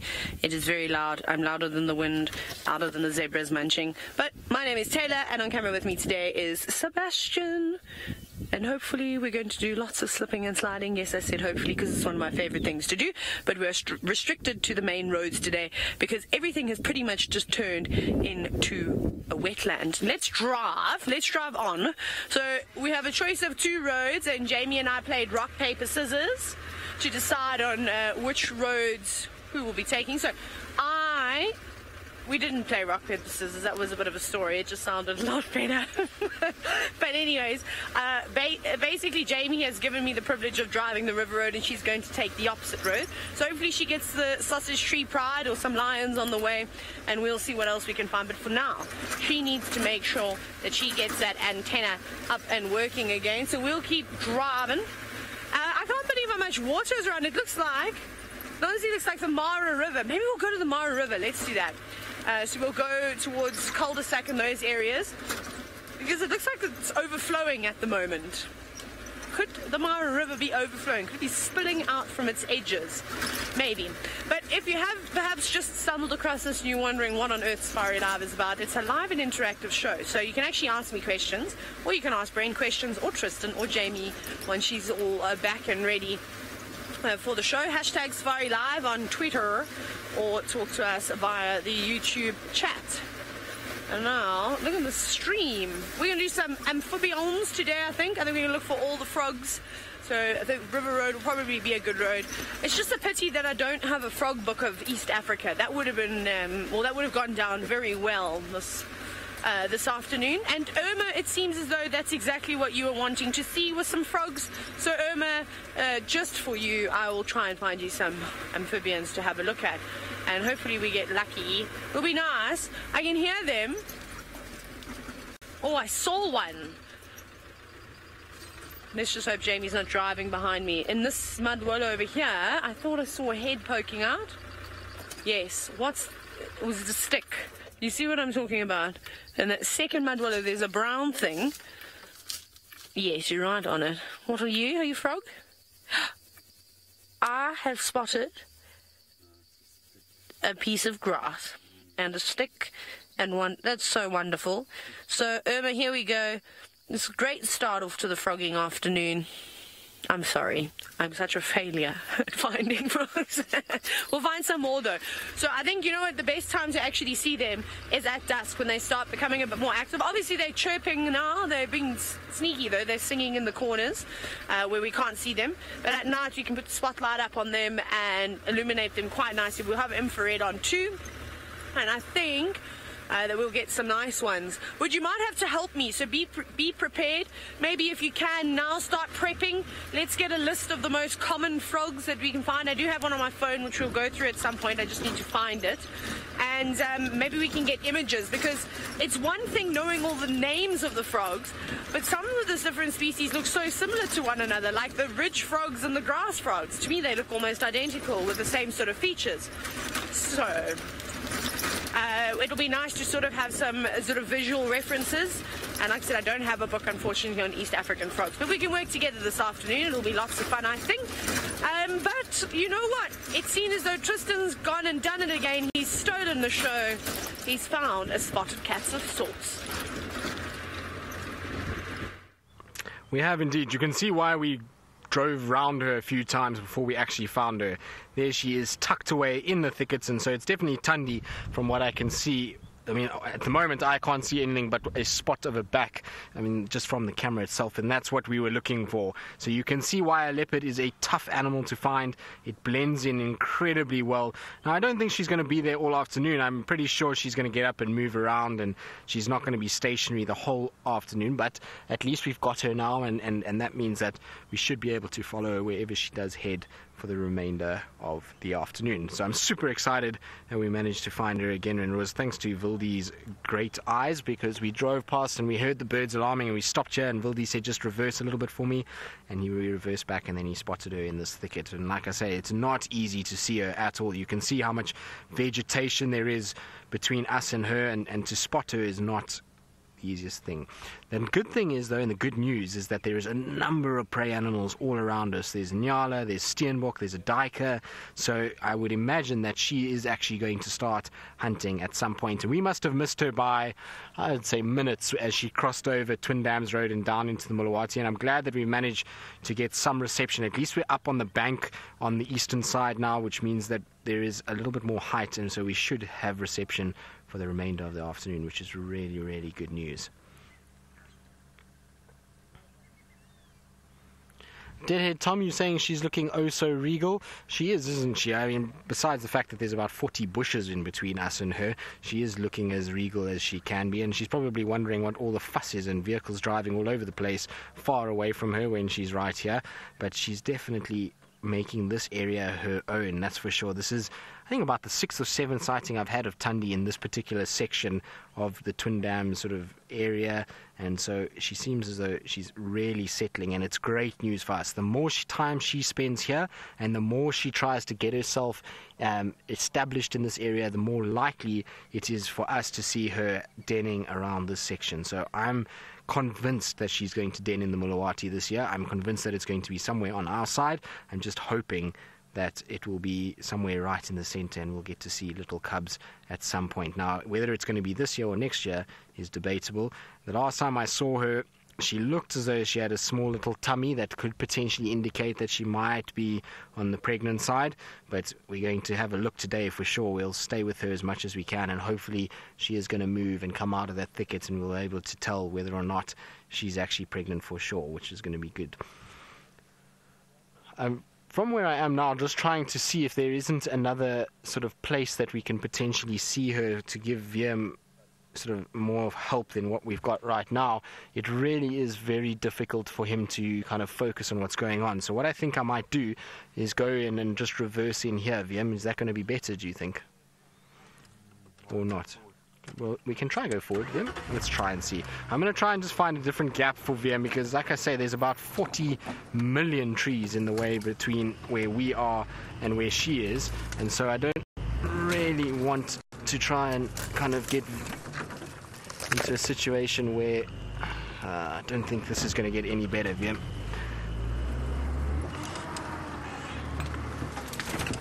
There we go. Now, I just want to see what it looks like from this side. She really has put herself in the worst possible place for us, for a leopard. But of course, this is the best possible place that she could be in. She really has gotten herself into a great spot where she can kind of rest. It's shady, it's perfect camouflage inside there. It's just for us as people, it's not quite ideal. But I think I've got a little gap here. I just want to try and see. I also don't want to drive too close to where she is. I can see where Rex is. Sorry, Vildy. I can see where she is now as well, which means hopefully if I can get in here, we're going to get a perfect view of her. There we go. How's that, Vim? That's much better.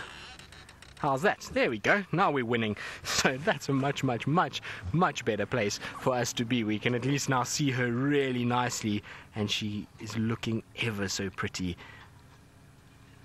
She has got to be one of the prettier leopards that we've got out here. Well, in my opinion, anyway. I like her face, and you can see she's sporting is that a little scar on her nose at the moment? It looks like a little kind of scrape on there. It's a funny kind of shape that she's got. It almost looks very similar to a burn of some sort, but maybe it's just a little bit of fur that's looking a bit funny. Maybe there's some water on there or something like that.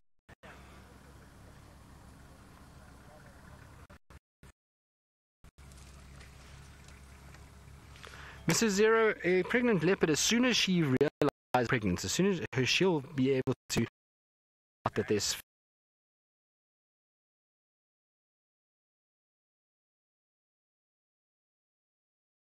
that happens, she's going to start marking territory. And the other, I'm 900% convinced, Vildi and I were talking about this, that it was not a male calling.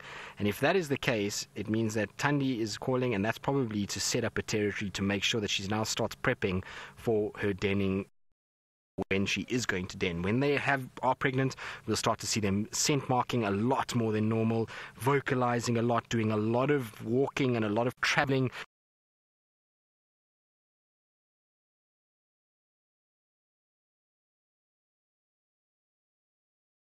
And then she'll start to den last sort of pregnancy, which is the last sort of 30 days, 20 to 30 days. That's when she's going to be drainage sections. And for that, it's just one of those things. Sometimes to bring you those incredible leopard sightings, we have to go beyond the boundaries of signal.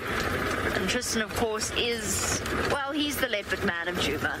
He's had so many absolutely fantastic leopard sightings that I'm really feeling quite jealous, because I've seen about 3. Exaggeration. I've seen at least 5, maybe, no, about 10 leopards in the last 5 months. And it's one thing I really, really miss about being in the Sabi Sand. The leopards are still here, it's just finding them is that much trickier. And often when we do find them, they're in places that are not fantastic for signal. But you never know. We might get lucky this afternoon. Who knows? It's poured with rain, which means all of the territorial animals are going to be out and marking territories and all sorts of other things. I'm very impressed at Taylor's, well, first of all, speed, but also bravery. Let's go and find out how full the river is. Well, Jamie, don't worry, we're not at the Mara River. No wonder you're wondering how on earth did I get there so quickly. We're just in this little sort of bridge that we go over where the hippo skull is, and the water is raging through here at the moment. This doesn't quite make it all the way to the Mara River, but it runs down from the escarpment, and it is pushing through underneath this bridge at a rapid rate. It almost looks like there's a riptide of sorts formed. Can you see how the river is heading off in a southerly direction, and then there's a little spot that turns back and comes around to the left. So it's basically just like a jacuzzi swirling around, a big brown jacuzzi. Maybe a chocolate milk jacuzzi, but very cool. I just wanted to quickly show you. We're still going to head towards the Mara River, but we have fading light at the moment, so I reckon that we should race on over. Look at me rolling my R's like Brent. We all rub off on each other. Now I must tell you something very funny, and hopefully Brent is sitting in final control right now and he's got the volume turned up. The other day, and Jamie will back me, Brent and I played a game of darts. Now, Brent is close to one of the most competitive people I've ever met, but I don't think it's a bad thing. I think it's pretty cool. I'm pretty competitive as well. And that's why I enjoyed our bird challenges so much in the Sabi Sand. It was always fun. And our frog challenges. And I managed to beat Brent at darts by some miracle. I don't know how, but I'll take it. It was so great, and I understand why he has kept it quiet.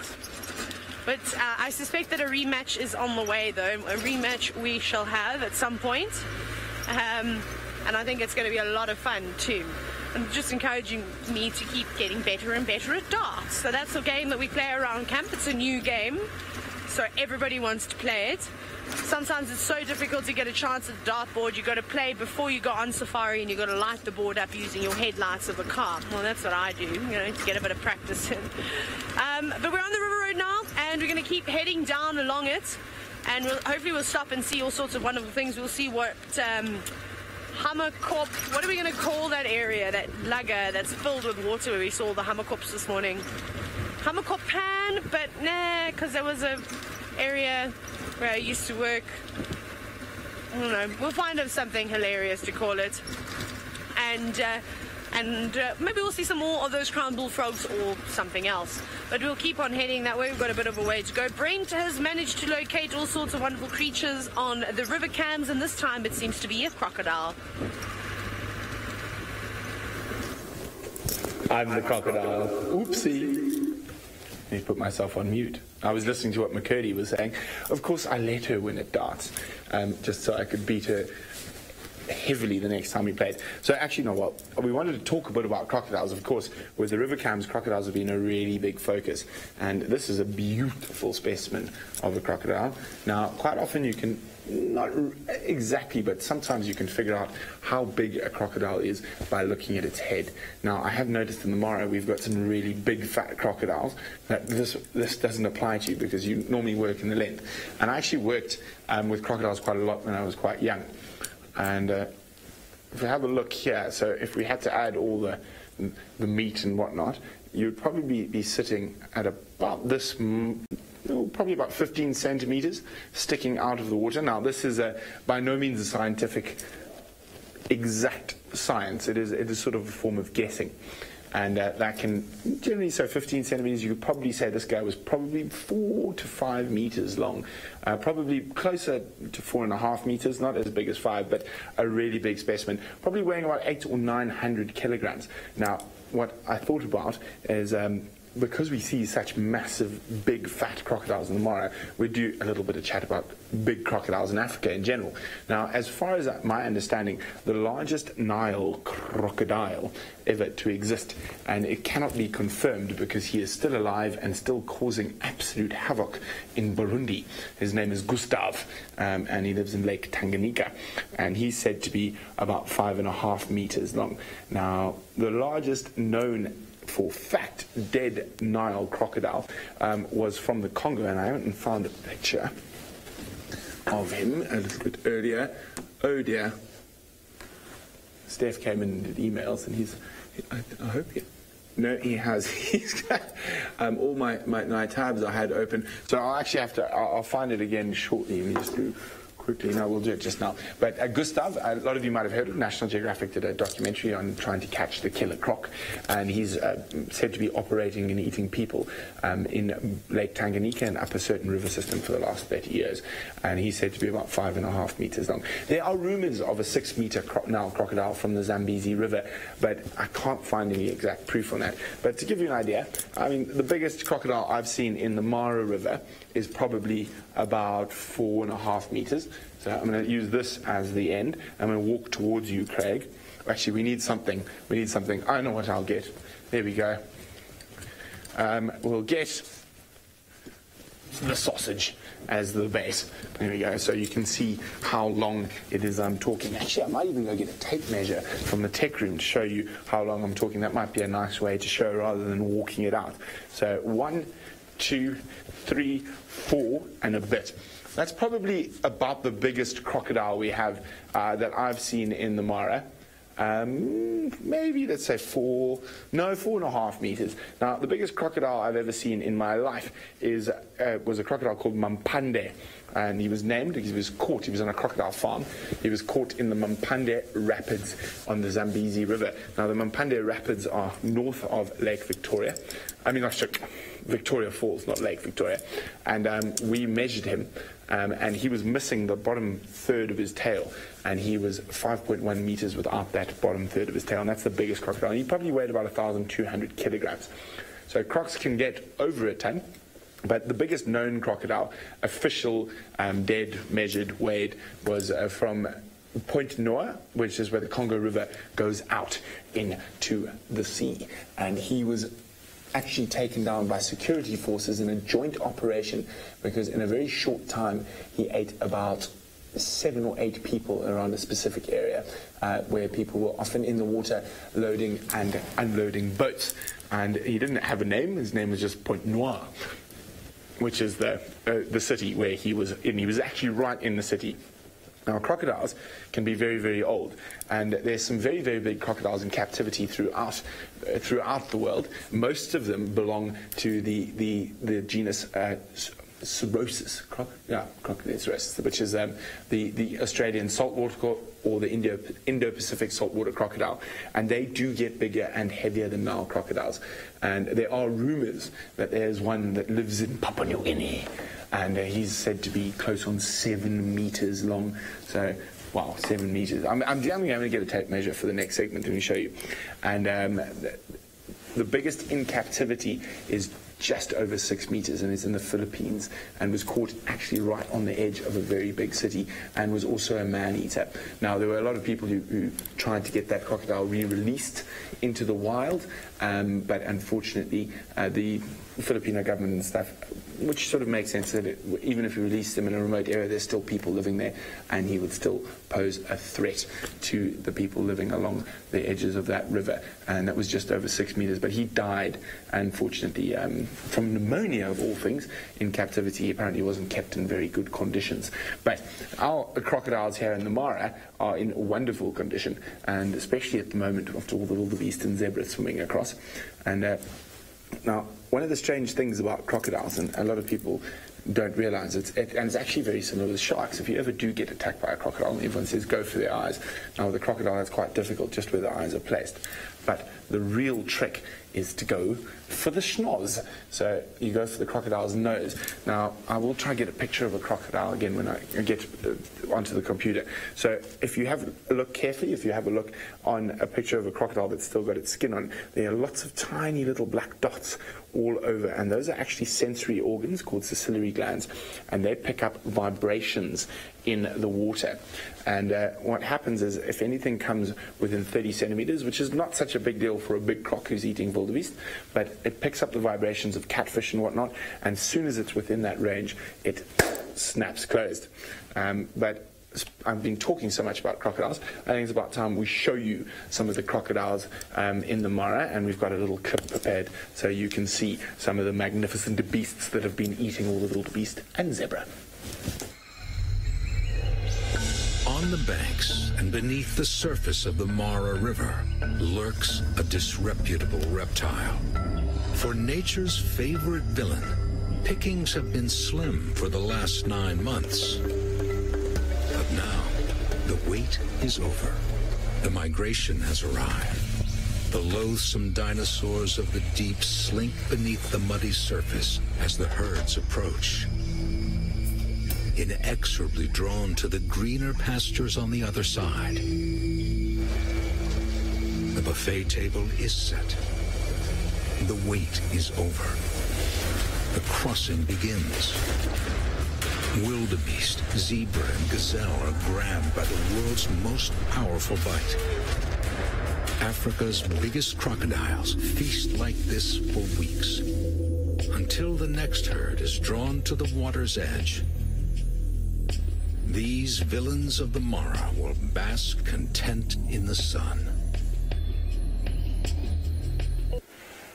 Welcome back. Wasn't it incredible to see how those ancient animals operate along the Mara River. So I took that opportunity to jump back to the computer. So there we go. I was trying to find a bigger picture, but that is the largest 100% known crocodile from Africa, from the Nile, from the Congo River, Point Noir crocodile, 5.4 meters, 17.71 feet, and it doesn't have a weight, but he'd probably be close on 1,000 kilograms. Now, I was talking about, where is he now? There's pictures of him. There he is. But that might not even be him. I don't think it is him, judging by the picture. So Gustav is estimated to be at 6 meters long, and that would make him the largest Nile crocodile ever recorded. There have been saltwater crocs that have been recorded over that length, but never a Nile crocodile. And he lives in a very cool part of the world, and all my tabs are gone, sorry. Let me just do this quickly. And he lives on a very specific river in quite a densely populated part of Africa. It's a very small country that's had quite a turbulent past called Burundi.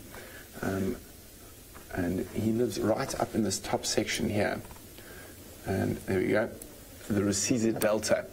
So this is where he is rumored to be active. And he goes all the way up, and you can see these are really built up areas, so people utilize this delta a lot for fishing, and you can see that dirty water would make it very easy for him to make smacks of people. Now, of course, in the Mara, not only the Mara River has very big crocodiles. I have seen crocodiles of close on 4 meters in some of the little luggers. Now, Jamie is ready to show you a lugger, but I don't think there's a crocodile in it at the moment. Well, not that we know of anyway. I think, in fact, it's relatively certain that there's no crocodile in the slugger. But it's fascinating after all of this rain to witness the sheer power of the water that runs through these otherwise completely dry and empty luggers. And I always looked at them and I thought, sort of in the back of my mind, and wondered at just how deep they are and just how steep the sides are. And then when you see water flowing along like this, it actually really completely makes sense as to just how powerfully the water comes down when it does come down. And if you listen just for a second, you can hear how fast it's flowing.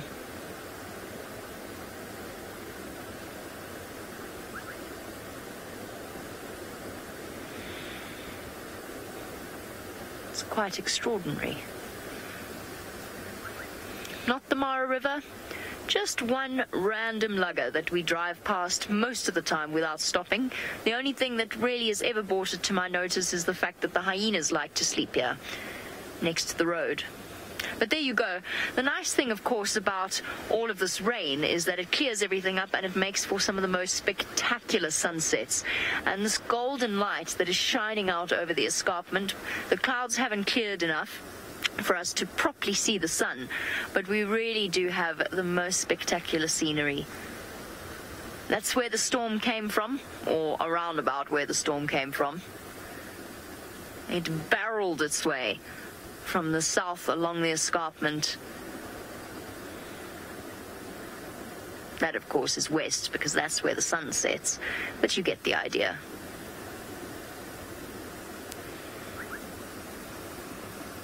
Isn't it lovely?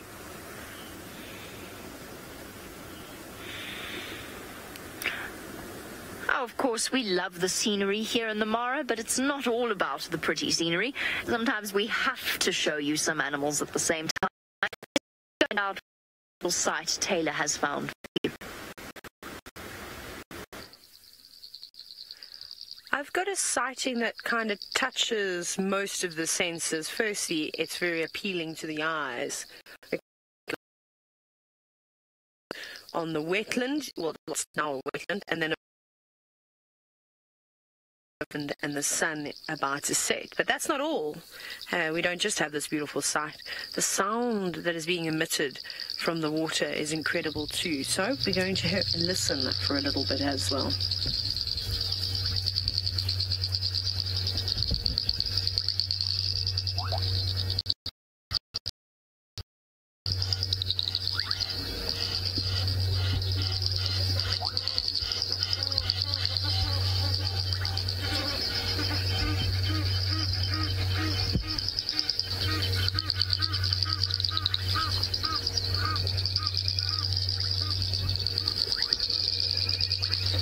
This is one of my absolute favorite things to do, is to sit and listen to the sounds of the bush. There's nothing quite like it, and I made a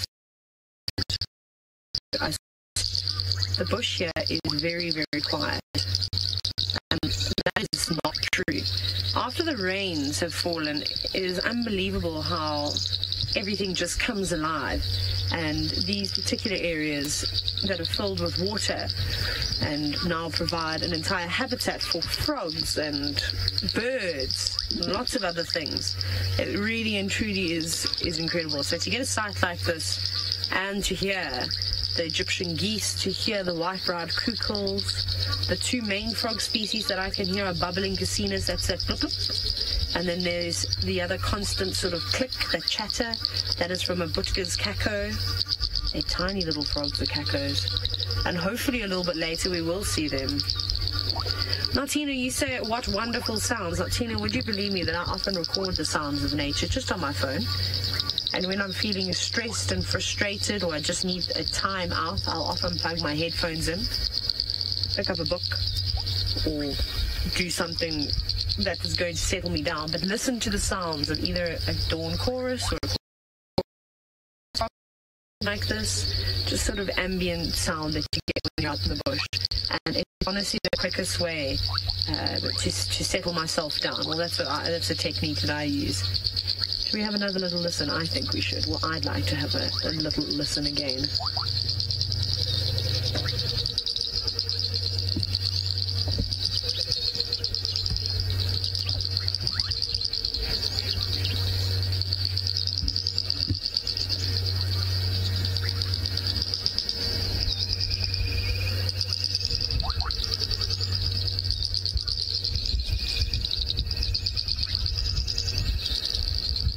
I think we need to start doing this more.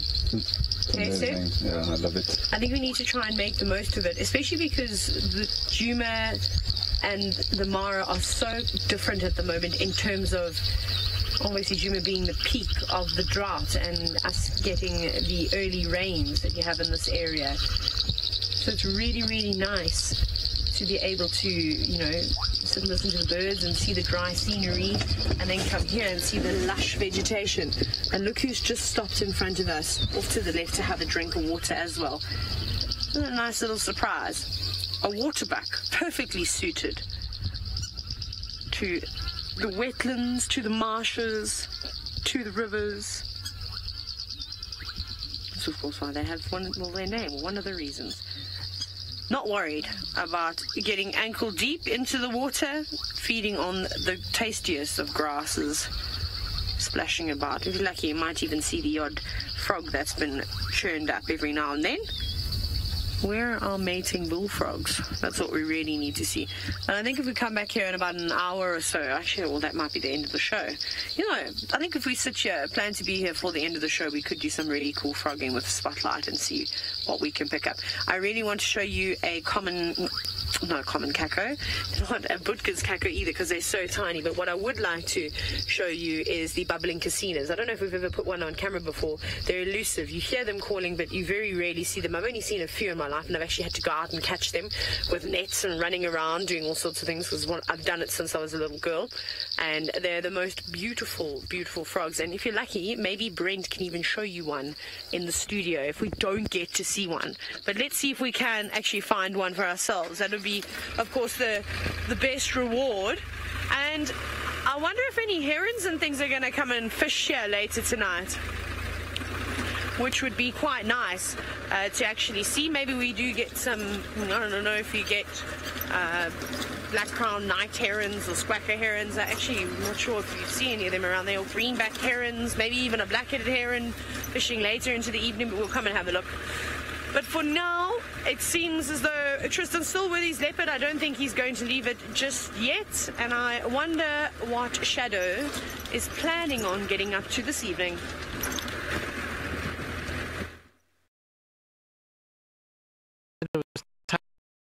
And we sat on this side. Sorry about that. I believe we had some gremlins as well. I was just saying, when we got round this side, both VM and I, as soon as we went off air, were both looking at one another, saying this Tundi, it looks like Shadow, and so I know a lot of you have also commented on it, so it is indeed Shadow, so I do apologize for calling her Tundi. The first view we had was not very pleasant at all, and now that we can see her properly, it is most definitely her. About an interesting conversation, which is Shadow doing in the Mulawati, and why is she exactly where Tundi keeps being seen? So Tundi, we've seen her a lot in this area, and all of a sudden Shadow is now in this section as well. This is the furthest east I've seen Shadow in the entire time I've been here at Safari Live, so I don't know what she's doing this side and how often she comes here. Maybe she's here a lot more than we even realize, and she just hides. That's why we do it. Seriously interesting, and it just goes to show how both the girls now are pushing as much as they can into the heart of what was once Karuda's territory to try and take over.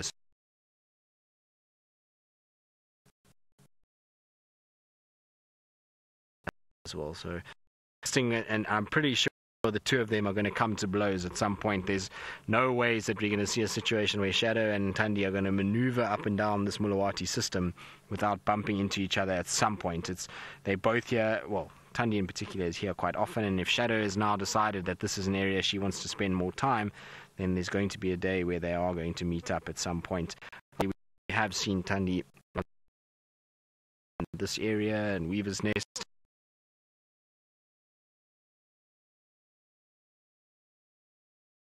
And I would love to be here when that altercation takes place, or when that sort of meeting up takes place. It might be quite civil, who knows?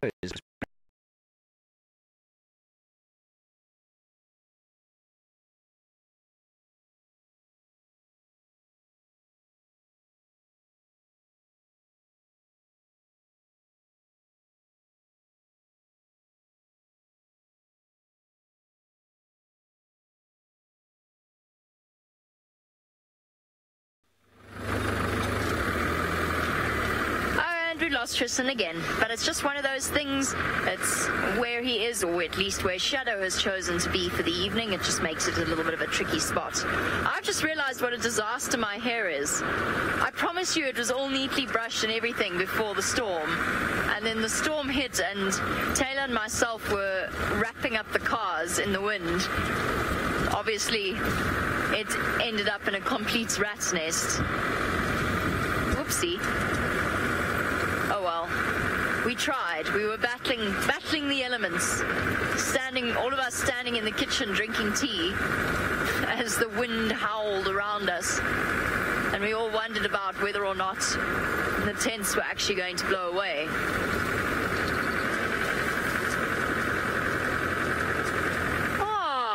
James Richard, I haven't had a chance yet. My day just went from busy to even busier, and I haven't had a chance to ID the mystery raptor, although funny you should mention it because we're not far away from where we saw it. I started to think maybe juvenile western banded snake eagle was one of my guesses, but I still need to confirm it. I thank you all for sending through your screenshots of the mystery brownish raptor. It could belong to the buzzard family, but it was a little bit big. I'm still not 100% sure, and I still haven't had the opportunity to get second opinions. So while I didn't forget about it, I just honestly did not have a chance today.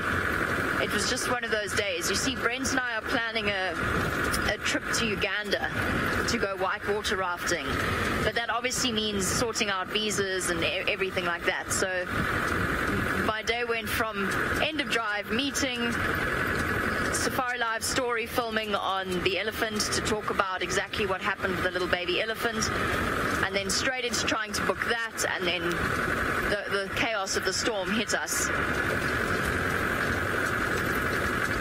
Riti, we do have crows here.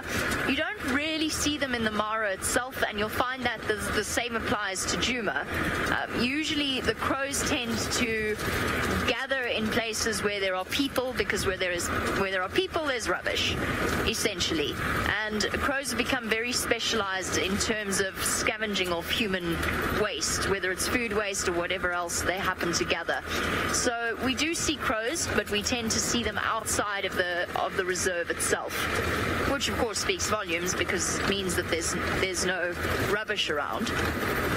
But we do see crows around every now and again, And if you travel further into Kenya, then you will see crows.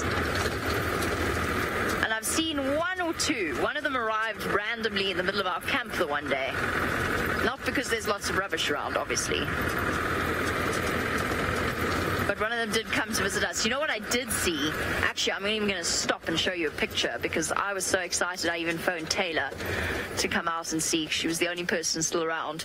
But I phoned Taylor to call her because the Ross's Turacos live around our camp. And I'll show you in a second. Give me one moment. So the Ross's Turacos live around our camp. And they came out so beautifully for us. Oh, you can see I was looking at raptors. Turaco, there we go.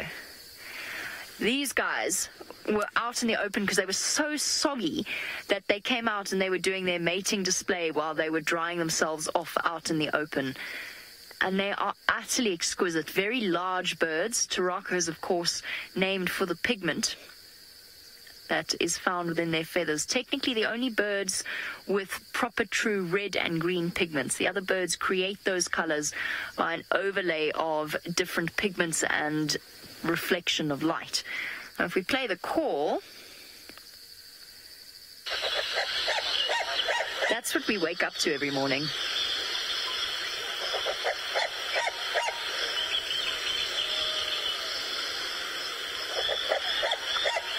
You get the idea. It gets repetitive after a while, but that's the sound that they make. I'm looking for the second part of their call. Skip ahead. No, we're still on that part. That's what they were doing with each other. It's very cool. So it's one of my deep desires is to get a Ross's Turaco on camera for all of you. I tried it the other morning when we stopped up on when we started the show on the top of the mountain. I tried to find them, and unfortunately that one morning they weren't out in the open, but they are very secretive birds and they like to live deep in the foliage of trees. One day it was very funny because we were watching Elka trying to stalk them with her camera. It's hilarious. Right, well, with all of this rain and with all of the water that's about, I feel it is somewhat inevitable that we should talk a little bit more about the dinosaurs of the water. Well, hopefully, while we're whitewater rafting down the Nile, we don't end up like this. Because there are some big crocodiles in the Nile. But generally, those big crocs are going to avoid that heavy white water. Now, Gustav is supposed to be the biggest Nile crocodile in existence and the largest Nile crocodile in Africa. So he is said to be estimated at 6 meters.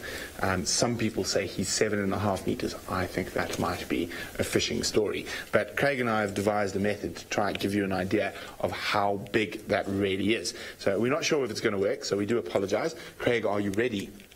This is the most interactive Batman has ever been. Here we go, Batman. Have you got the tape measure? Okay, so off we go. So I'm going, and the studio isn't even big enough, so I'm going to have to go out the door. But Batman dropped the tape measure. Let's try that again, Batman. Okay. So we're going to 6 meters, which is what Gustav is estimated at. Now, to give you an idea, I'm only at 5.5 meters now. Oh, I'll give it a go up more. Oh, here we go. And what am I at? There we go. Okay, wait, I went too far. Oh, I went too far. Oh, no. Okay, so there is 6 meters. And some people estimate Gustav to be longer than this tape measure. But I don't think so. I think 6 meters is probably even a little bit too long for what Gustav is. Batman, you dropped it again. Oh, I'm coming back now. Back inside. Oh, dirty feet on the James's carpet. Okay, here we go. It's quite cold out there. I should take my shuka. But that's absolutely massive. So at 6 meters, he probably weighs around 1,200 to 1,400 kilograms. Thank you, Martin and tech team, for the tape measure.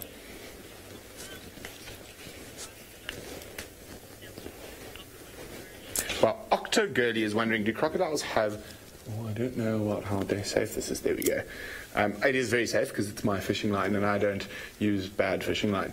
Octo Girl is wondering, do crocodiles have a preference for fast or slow moving water? Now, it completely depends on the crocodile.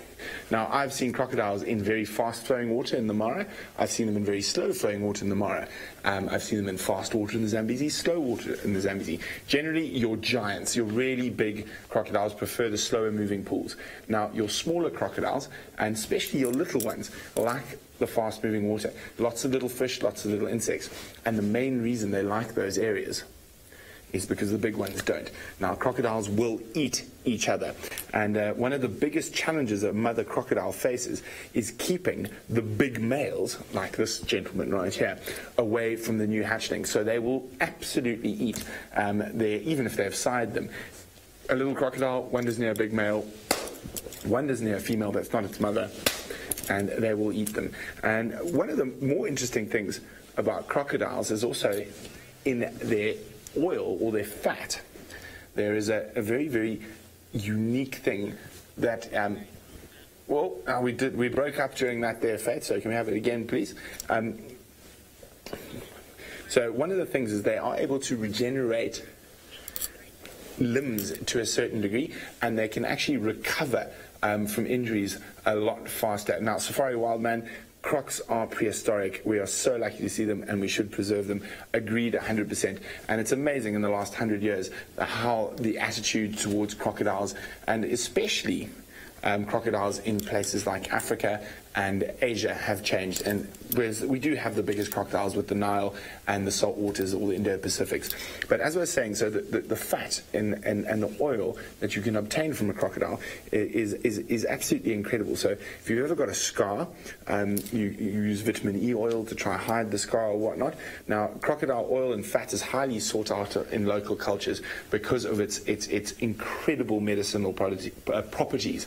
Now, I happened to get a third-degree burn while I was working in Zambia on a crocodile farm, and I put crocodile oil on it, and I can't see. Can you see there, Craig? I think it's almost gone, but there's actually a third-degree burn from a motorcycle there, and it's almost invisible. And I did put croc oil on it, and it worked far better than vitamin E oil. So it is incredible, and they are to a certain degree able to regenerate limbs, but sometimes not fully. So, quite a few reptiles can do it, but it's amazing that an animal this size is still able to do it. And I actually do have quite a soft spot for crocs. Having caught quite a few of them in my youth, one of the things about growing up in the Okavango in Botswana, one of your games was to go out at night with a spotlight and catch crocodiles. We did let them go, and we did not hurt them. The one thing I definitely did not try catch or jump on was leopards. So let's go find out how the leopard's doing with Tristan.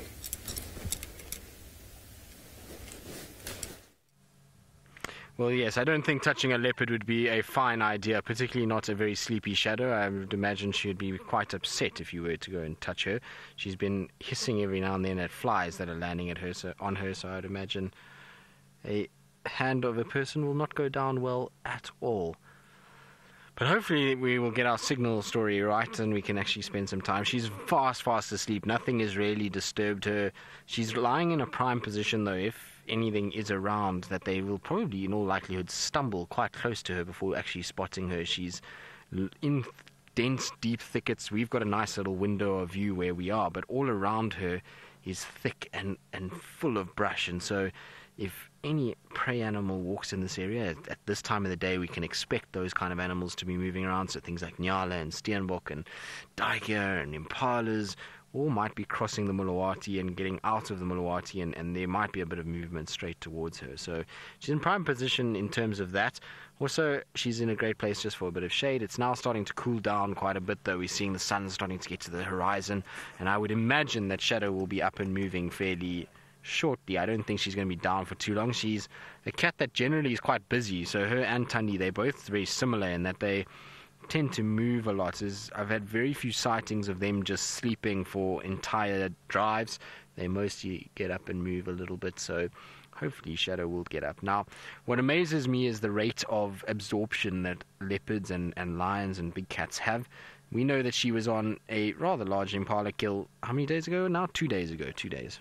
And look at how that stomach is already sucking in. So if we had seen her and we hadn't known that she had this meal 2 days ago, we might have thought maybe she was a little bit on the hungry side, but she's actually just come off a really nice meal, and so she's actually still going to do just what you can see. She's having a really good stretch as well, just realigning everything. So that's an indication that she's not going to be moving anytime in the next few minutes. We're going to have a situation where she'll probably stretch a little bit, she might roll, and only once that sun hits the horizon and it gets a little darker, I think we're going to see her starting to yawn and getting up and moving. Ultimately, she must have walked during the hot part of the day today, given that her tracks were on top of all the vehicle tracks from this morning. It means that she was moving around when it was still quite warm, so she'll be a bit fatigued from that, and that's why she's going to have her head tucked down and sleeping for a while, and hopefully she will get up before our drive is finished and we can follow and see where she actually goes, because I'm intrigued to see if she goes further east or if she turns back to the west.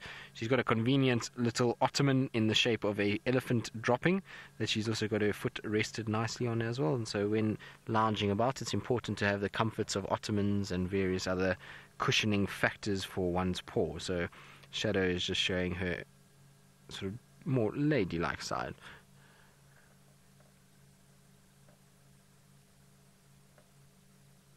Liz, to be honest, haven't seen either Shadow or Tundi sawing since Karula has left. We hear it every now and then, and like I say the other day, I'm 100% sure we heard a female sawing. Whether it was Tundi or Shadow is anyone's guess. If you had told me before today, I would have predicted, as we did the whole afternoon, that this was an area that Tundi spent time in and not Shadow. And so who knows, maybe both of them are walking in this area and it could have been either one that was sawing. But I would imagine we'll hear it more when they start coming to eastresses, or if they're pregnant and they're developing den areas, then we're going to hear a lot more of it, and hopefully we'll actually be able to see them doing it and document them doing it. But I honestly haven't heard them really going at it too much just yet. Now she's looking, because there walks a tortoise, which VM has now spotted. So she's watching the tortoise walking along. So from one leopard to another, she's not too concerned though by the tortoise. She kind of watched it for a bit, and she almost looks as though she's starting to fall asleep now as well. But sometimes tortoises will get leopards moving and get them kind of intrigued, and they'll go play around a bit with them and try and see if they can munch away and get into some part of it to feed, but she seems as though she's too tired for that right now. If her cub was here, I would have no doubt that the cub would have been bounding along and pouncing onto said tortoise, but you can see Shadow's decided nothing of that. I'm going to rather rest and conserve my energy for proper food items this evening. But I wonder what that little mark is on her face there. I'm quite intrigued as to what it actually is and why she had it and what's caused it. It's a very strange shape, but generally out here most of the markings that you see on a leopard are linear in shape, so it's either a scrape from a branch or a cut or something like that, whereas this is more kind of a rounded shape, so quite interesting to see. Sorry, what's that? Imprint from her glasses. Did you think she borrowed Byron's? Could be, yes. Byron was looking for his glasses. That's maybe Shadow's been wearing his glasses too much and has now got a little mark on the edge of the nose. Of course, that's probably not true in any way whatsoever, but interesting little mark, and it certainly will help with identifying Shadow. I get it wrong all the time, as we've seen this afternoon, and well, my track record this week is something horrific with Shadow. I don't know why. I misidentified her prey item that she had the other day. I've misidentified her today. It's a tough week, really. I'm going to have to sharpen up a little bit and get myself sorted. Yep, there's Megan is reminding me, Nyala and Impala story, and like I say, now I've misidentified her as well. Oopsie. Oh well, it's okay. Shadow doesn't seem to be too fussed by it at all, and so hopefully she will forgive me and won't come and try and give me trouble about it as much as what Byron has.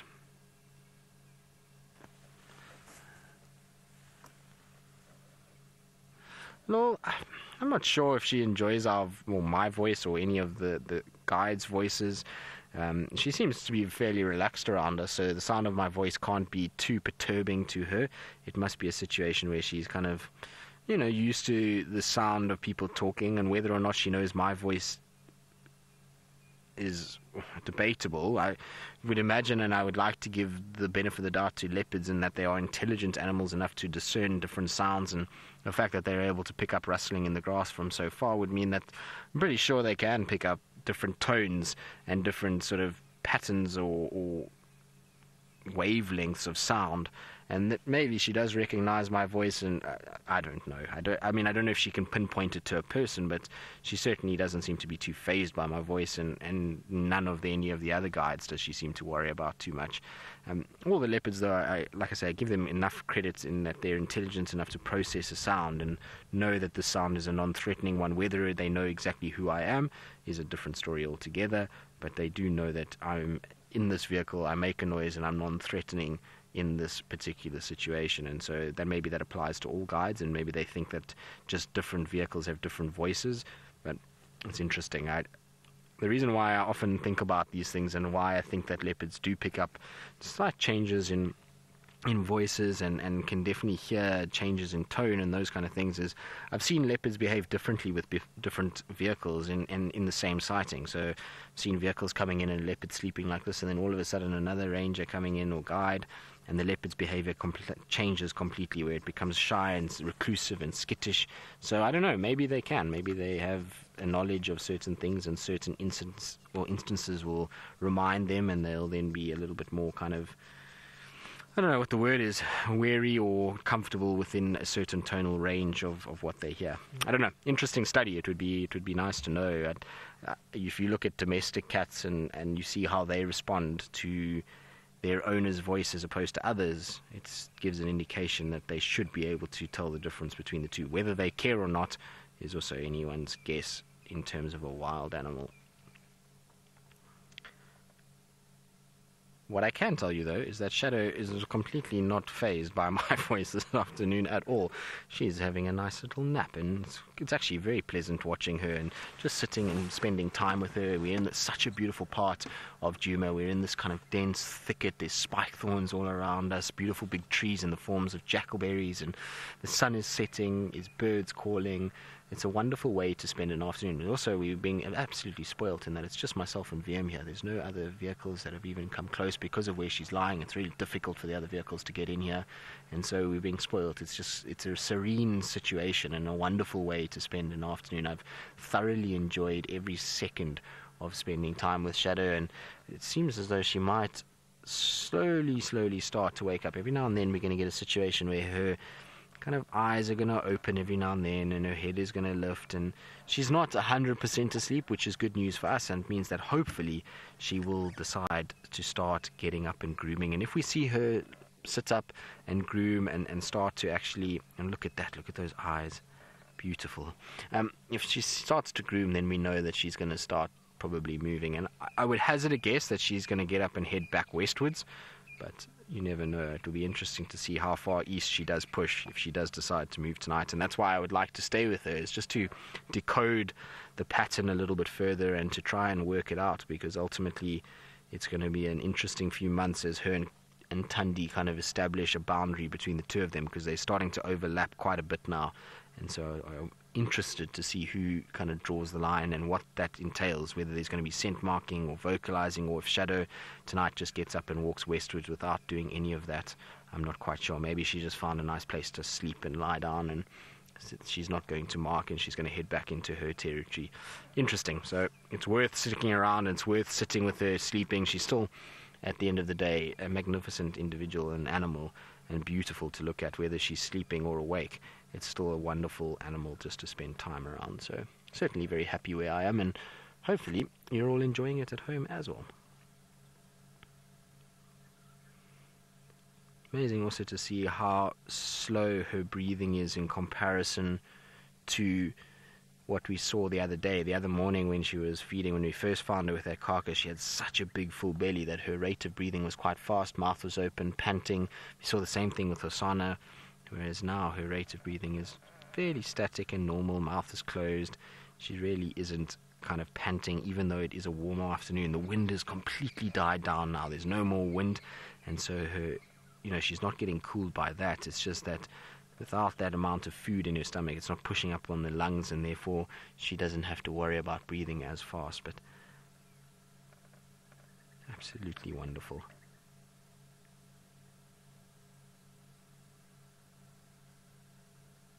That's about as sleepy a cat as you could ask for, I would say. Although Hosanna did rival her the other afternoon when he slept all the way through until it started getting dark. And like I said, the sun is starting to kind of dip down below the horizon now. So in the Mulawati system where we are, it's all shadowed now. There's no sunlight anywhere, and the sun itself, we no longer can see it. It's kind of just dipped. I can just see the glow of yellow on the horizon at the moment, and it's kind of a situation where you can see there it's just dipping down, and so the sunset is happening, it's cooling, and I'm sure shadow is going to be picking up that there's a change. The diurnal animals are going to start getting a little bit more in a situation where they're going to quiet down, and then the nocturnals are going to start, and maybe that will be the trigger for shadow to get up and start moving. And we saw the other day with Hosanna that it took quite some time for him to wake up. Even after the sun had set, it took him, I would say, probably a good 15-20 minutes after the sunset for him to actually get up and start being active. So I'm sure we're going to see a similar thing from her.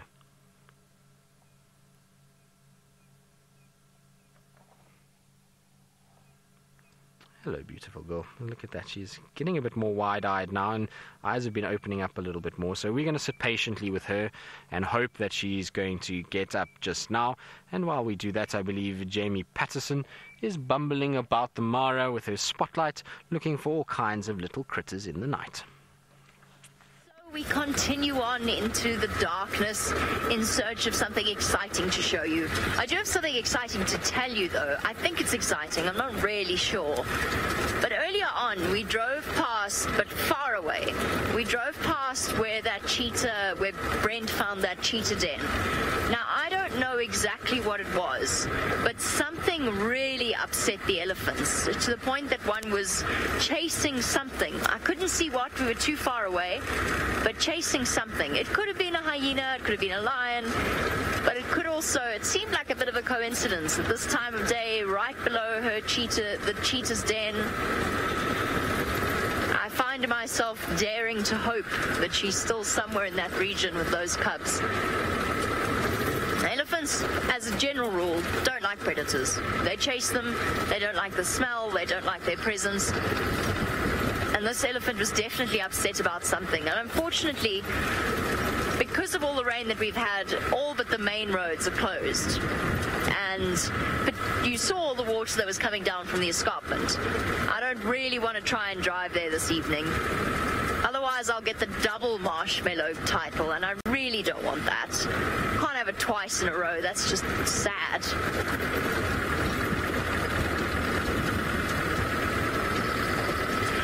Amanda, are we talking specific individual animals or species of animal? I always have. I really love black rhino, and that applies in South Africa and in the Maasai Mara. I also always love spending time with elephants. It'll always be something special. What have we got here? You look like a little antelope of some description. Take the light off in case it is. So I'm just gonna check it. Let's have a look. Oh, it's ducked down now. Let's see if we can spot it again and work out what it is. It's difficult with the infrared light. So over there, and we're gonna have a look. So Jahawi's gonna help me to have a look there and see if we can find what it is. Let's have a look. I think it looks like a little antelope, so I'm just going to drop my spotlight down a bit. It's right on the edge there, at the top of the spotlight beam. There we go. Somewhere there is something. It has vanished. Where did you go? Oh, there you are. Just want to check and make sure it's not a serval. There we go. Well done. I saw something there. Little head pop up. If you zoom in right there somewhere, maybe up a little bit, somewhere there. I think whatever it is. Oh, there we go. Oh, it's a little antelope. Sorry, little antelope, to disturb you. All right. So if I take my spotlight away, it's going to be impossible to see it. A little antelope in the long grass. They're tricky that way. They really do. They keep us guessing. Because that's exactly what a serval looks like. What were we talking about? Oh yes, favorite animals. In terms of favorite individuals, I'm naturally inclined to say the little pale lioness cub, just because I've spent quite a bit of time with her and I've seen her character develop, or to me what I've seen as character development. It's probably, I think, because she stands out so clearly and I have spent so much time with her, but I really do enjoy her.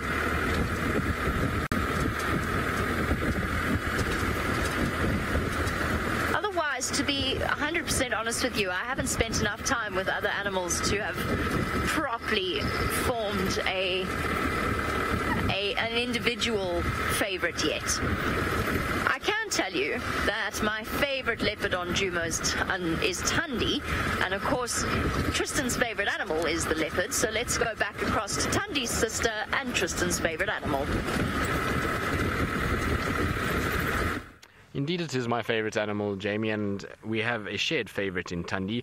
But Shadow is also a lovely leopard to spend time around. I do enjoy, actually. I've had some cool Shadow sightings, and I've thoroughly enjoyed spending a little bit more time with her than what we did when I was at Simamili. We didn't get to see her all that often, so she was a situation where she would spend a lot of time on this side or in Hofmann's, and so we really didn't get to spend that much time with her. So it's been quite nice to see her a little bit more regularly, and especially over the last couple of weeks or months, should I say, we've been seeing Shadow a lot more. And you can see she's starting to do the typical cute cat roll, which really is very, very nice to see. And look at that. Oh, isn't that wonderful when she kind of looks at us over the sort of top of her eyes? It is beautiful when they do that. I always love when they do that. And I think this might be a sort of start of her waking up. There's another vehicle that's just joining us for the afternoon, so I think that might trigger her to maybe, just maybe, start waking up a little bit and start getting into a situation where she's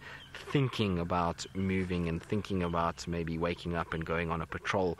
I certainly hope so. It would be really nice to, like I say, follow her around and see what goes on. But back to the pose again, and back to being a sleepy cat now that the vehicle's turned off. So still not quite ready just yet. I was saying earlier, if we start to see her grooming, that's normally a good indication that she's going to start moving. Once they groom and they yawn, it's a fairly quick process, and then they're up and going. They're not quite like the lions. When the lions groom and roar and end up with yawning, and sometimes they get up and they'll walk 5 meters and flop back down again, whereas the leopards tend to be a little bit more kind of mobile in that regard. They do it quickly, and then they're up and moving and looking around for things. And this is the time of day where leopards generally are far more active.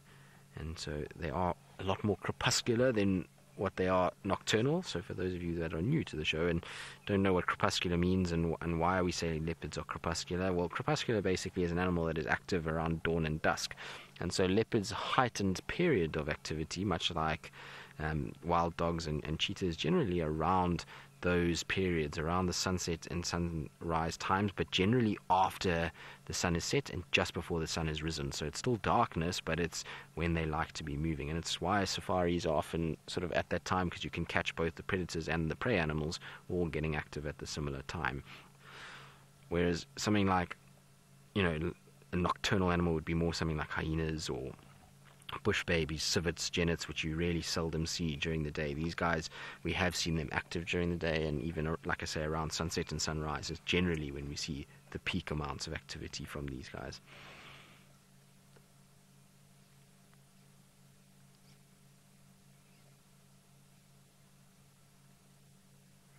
Now, I believe that you guys stopped and you listened to the frogs of the Mara, and that some of you would like to hear the sounds of Djuma. Well, we can't. I'll stop talking and we'll turn up the ambient mic and just have a little listen around. There's not really much calling at the moment. We're not near any water, so we won't hear the frogs, but there might be a few birds that will call, and that's probably about it. There'll be a few francolins and guinea fowls, but we'll listen anyway and just see what there is and see how we go.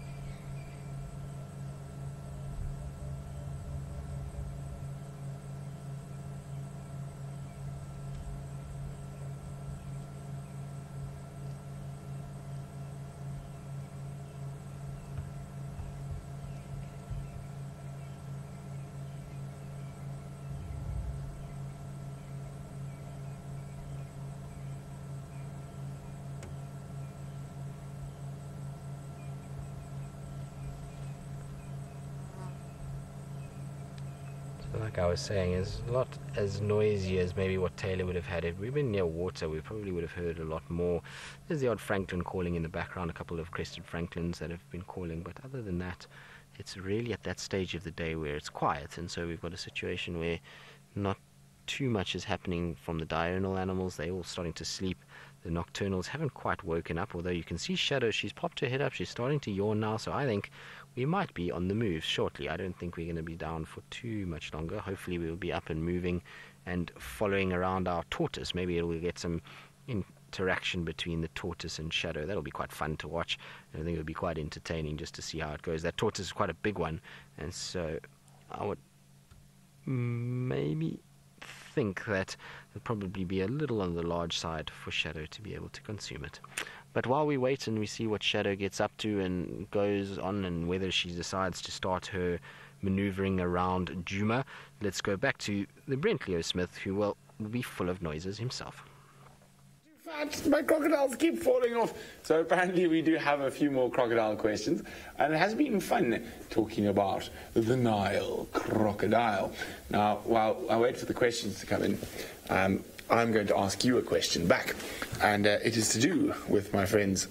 Oh, my fingers are too fat. Well, I can do it on my pinky. About my friend the Nile crocodile, and there is a very famous author who told some, and there was set, or one of them was set in particular,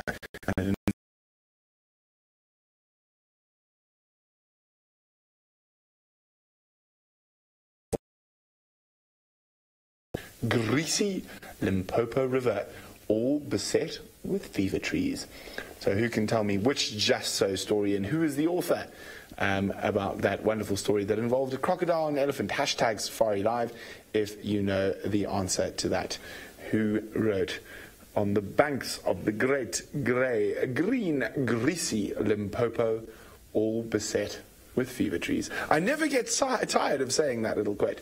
Now, since we've been crocodile focused, I have a sort of a photographic muse, and he's actually an incredible human being, and he is still alive, and he's survived being whacked by an elephant. He's been survived lots of things, and I think probably my favorite photograph that involves a Nile crocodile, it is a bit scary though, so be warned, is this one by an American photographer who actually spent a lot of time in Kenya. His name is Peter Beard, and he went along on a scientific expedition up to Lake Turkana in northern Kenya, where they were shooting crocodiles and doing scientific research on them, and he posed for this picture. He set it up on a timer where he actually managed to force his whole body in there.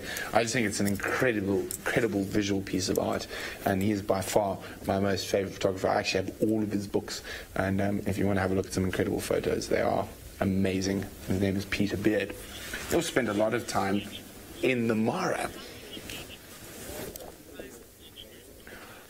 A very, very good question, specifically since we have quite a few crocodile nests around at the moment, is from Alana, who's 14 years old. And what is the survival rate for a nest of baby crocodiles? So it is actually, you probably on average have between 80 and 110 eggs in a nest, depending on the area you're in, sometimes a bit smaller, but there's a less than 5% survival ratio from those nests. Now, that is incredible. So crocodiles in the wild, when you see a crocodile that is, I gave my tape measure back to the tech team, darn it, but when a crocodile is about 10 or 15 centimeters long, so probably 2 hands, about that long, they're probably a year old. Now if they're grown in captivity at the same age, they'll be double that length. So at a year, it takes a very long time. And Gustav, who I was talking about, and I showed you how big he's supposed to be, was estimated to be over 100 years old. But when the National Geographic expedition went to try catch him and stuff, and they did get photographs and footage of him, he had a full set of teeth. And they ain't no 100-year-old crocodile with a full set of teeth. So he was actually estimated at 60, between 50 and 60 years old, just due to the fact that he still had all his teeth. So as the crocodiles get older, although they do regenerate teeth, as they get over 100 years and stuff older, they do not have all those teethies. Now, we have a question from Susie. Hi, Susie. Susie wants to know, on average, how many years does a crocodile live? Now, Susie, well, if you take it from when it was born, the average lifespan of a crocodile is not very long because they all get eaten by storks, fishing owls, herons, other crocodiles, big catfish. But once they reach sort of 2 to 3 meters, the average age of a crocodile is quite difficult to determine, but it is generally between probably 70 and 100 years old. Now, we're going to move away from crocodiles, and I do not even know what is in this box. Now, this box was sent to James Henry, fragile. Attention, James Henry. But it arrived a little bit late, and it is from someone some of you might know quite well. It is from Scott's better half, Nicola Austin, and she sent it from Samburu in northern Kenya. And it says, fragile, some sinew from Samburu for your collection. So I'm quite excited to see what's in it. Sorry, James, I know you would have also loved to see what's in it. We have some bubble wrap. Doesn't smell too bad. Ooh, there we go. We have a little... very interesting. Well, there's quite a lot of sinew, Nicola. It's a very, very interesting little skull. Now, I know I already asked you one question, so I don't want to ask you another question, but I know what it is just by looking at it. But that is incredible. I can tell you, I'm not, at certain times of the night, I'm not particularly fond of this particular creature. I'll try to close it. Oh, there's still quite a lot of sinew. We don't want to break it. It is fragile. We'll just have to let nature take its course. So it doesn't normally sit with its mouth open like that. Normally it would be closed. But I think just the way it has gone, there's still quite a bit of sinew attached. But I know I'm not supposed to ask you guys 2 questions in one segment, but I cannot help myself since I opened the box. What do you think that is? Hashtag Safari Live. Thank you, Nicola Austin. I hope you're watching. A present from Nikki. And look at these canines. How amazing are these canines? The front long canines do give it a little bit of a clue. Well done to Kestrel Fox. Now I don't feel so bad by asking 2 questions at the same time. Kestrel Fox, you are spot on. It is Rudyard Kipling. Now, I wonder if Nicola Austin realized not only did she send us the skull, but she sent us an exoskeleton of a spider. I'm not sure which type of spider, but right in the eye socket there is a little... Should I get a torch, Craig? I do have my torch here. There we go. It is a little bit smelly. Oh, but we'll have a look what's in the eye socket of the mystery beast shortly. But it sounds like Tristan's got leopard on the move. We do indeed. You can see Shadow is moving and she's heading straight south. So I think she's going to go to Twin Dams. That's where we're walking now. We're down in the dip at the moment and we're going to head straight southwards towards the dam itself. So I think she'll go for a drink and then from there is anyone's guess. Pretty sure from there she might head southwards into Little Gowrie, maybe back towards where the cub is. Who knows where the cub actually is at the moment. So the cub could be south of us and she's going to carry on, or she could take a westward along the sort of fire break area in that direction. You can see she's sniffing around a bit. Now there was a number of leopard tracks in this area the last couple of days. So we had tracks for a male going north here. There's been tracks for a sana around this area. So that's maybe why she's just sniffing every now and then, just having a little look at what's going on. You can see the tails up as well. I was saying to Wiem, imagine if she went climbing up towards that Wahlberg's eagle nest and started to go for a few eggs. Maybe for dinner, but she didn't. She left the eggs alone and she's now just doing a bit of scent marking. So it's going to be interesting. I really want to find Tundi the next time she comes here, before she comes here finds this, because I would be when she smells the scent marking in this area. Whether or not she's going to recognize it as Shadow is anyone's guess as well. Going up, and so what we're going to do is going to let her go first. Once she gets up on the top here, generally we should be able to get around her, and then we'll go and wait for her at the dam. But you can see her limp, while it is there, is much better than it was a few minutes putting weight on it. It's almost back to normal now. She's kind of got a much better gait than what she had a few months ago. Now, where are you going? Okay, so she is heading straight towards... I'm going to go around them so we can just get her from the front. And that way we can watch her coming towards us rather than going away from us.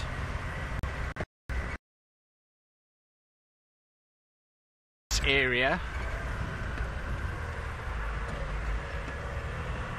Now, I apologize for the breakup. It's going to happen a little bit, unfortunately, with where we are and what's going on. Now, you can see there's a very big, prominent path in this direction. So I'm going to park fairly close to it. So I'll park here for now, and then I'll just move back when she starts coming around the bend. But this goes straight to where she is. She's just on the other side of that tree over there, and she's walking slowly in our direction. So if we're just patient and we sit where we are, we should get her coming through towards us fairly shortly, I would imagine. That's at least the theory behind all of this. Whether or not it's right, of course, it could be anyone's guess. I might have got it completely wrong and she pops out between where I am and the road. But anyway, it's worth a try. I would give that a guess that she's going to use the path of least resistance, which is this big game path that we see here. Of course, she might be sniffing around, she might be scent marking. We saw that she was smelling a bush and scent marking just now, and so in all likelihood she might just take a bit of time to get this side. There she comes now, so she's coming on her way now.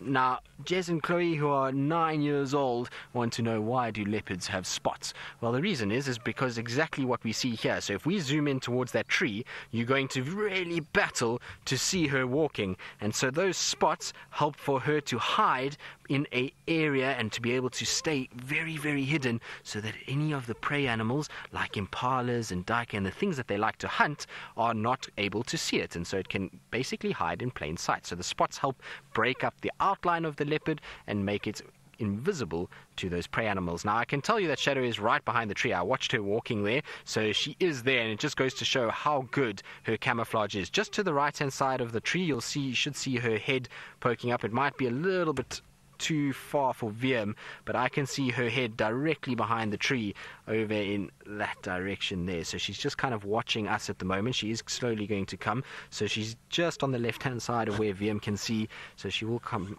a little bit. Maybe if I go forward for you, VM, let me just go forward for VM slightly so he can see her, and we can just show you how well they're camouflaged. Now here she comes. She's coming straight towards us now anyway. So there she is, on her way straight in this direction. Now, I thought she might follow the game path. Obviously, if she's coming down the game path, I need to just move slightly because I don't want to block her and I don't want her to have to go around. But isn't that a beautiful view of her? Look at those little ears flicking with the flies. There's quite a few flies around at the moment, and so she's coming exactly where I thought she would. If I just move slightly, we should be actually get a really nice walk by. But in fact, actually, I think we've got some space so that she can just get around us, so that's okay. It's nice and open where we are. There's a nice gap on both sides of me that she can walk. So if we sit here, we're going to get a beautiful walk straight towards us at the moment. There we go. She's coming straight down the path, and she's going to stop and look at that. Isn't that wonderful?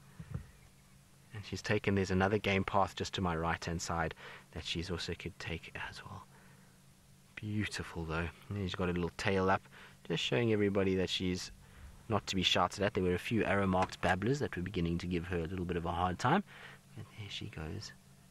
Isn't that great? So we chose a good spot, that's for sure. Wonderful that she did come this way. Now she's gone up behind a tree.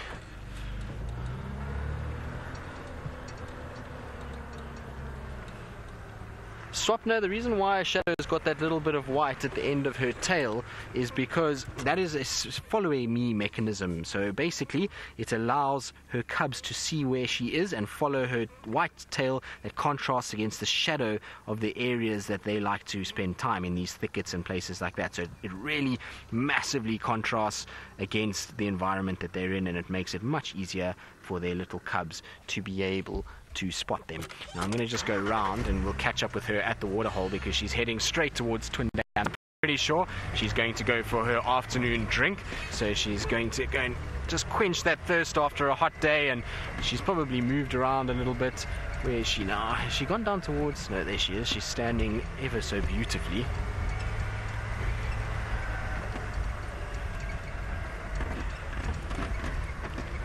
So there she comes. She's coming slowly. I just want to position ourselves so that we can get a nice view of Shadow drinking and coming towards us. So I'm going to go quite far ahead of her and then just park off.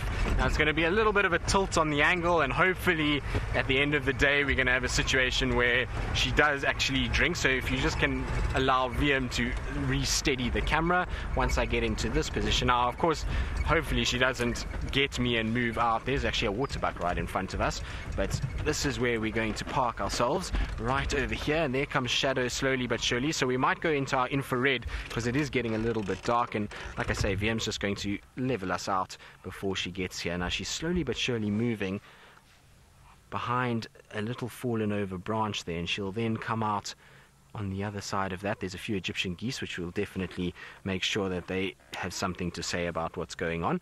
There she comes, and she should walk there, and she should come straight towards the water, and we should be in prime position to actually be able to see her from where we are. And it will be beautiful if she does come and drink, because it's such a still evening that we should have a situation where we get a beautiful, beautiful reflection, given she drinks in the right place. If she drinks a little bit, there she sees, she spotted this water buck that's behind me, and the water buck I think has spotted her. So it's a situation where you look at her kind of posture. She's far more interested in what's going on in that water buck. Now there's the water buck on top, there's the big male silhouetted against the evening dusk sky, and that male probably will have seen where this leopard is. There's no lights on her whatsoever, so we're not shining lights at all.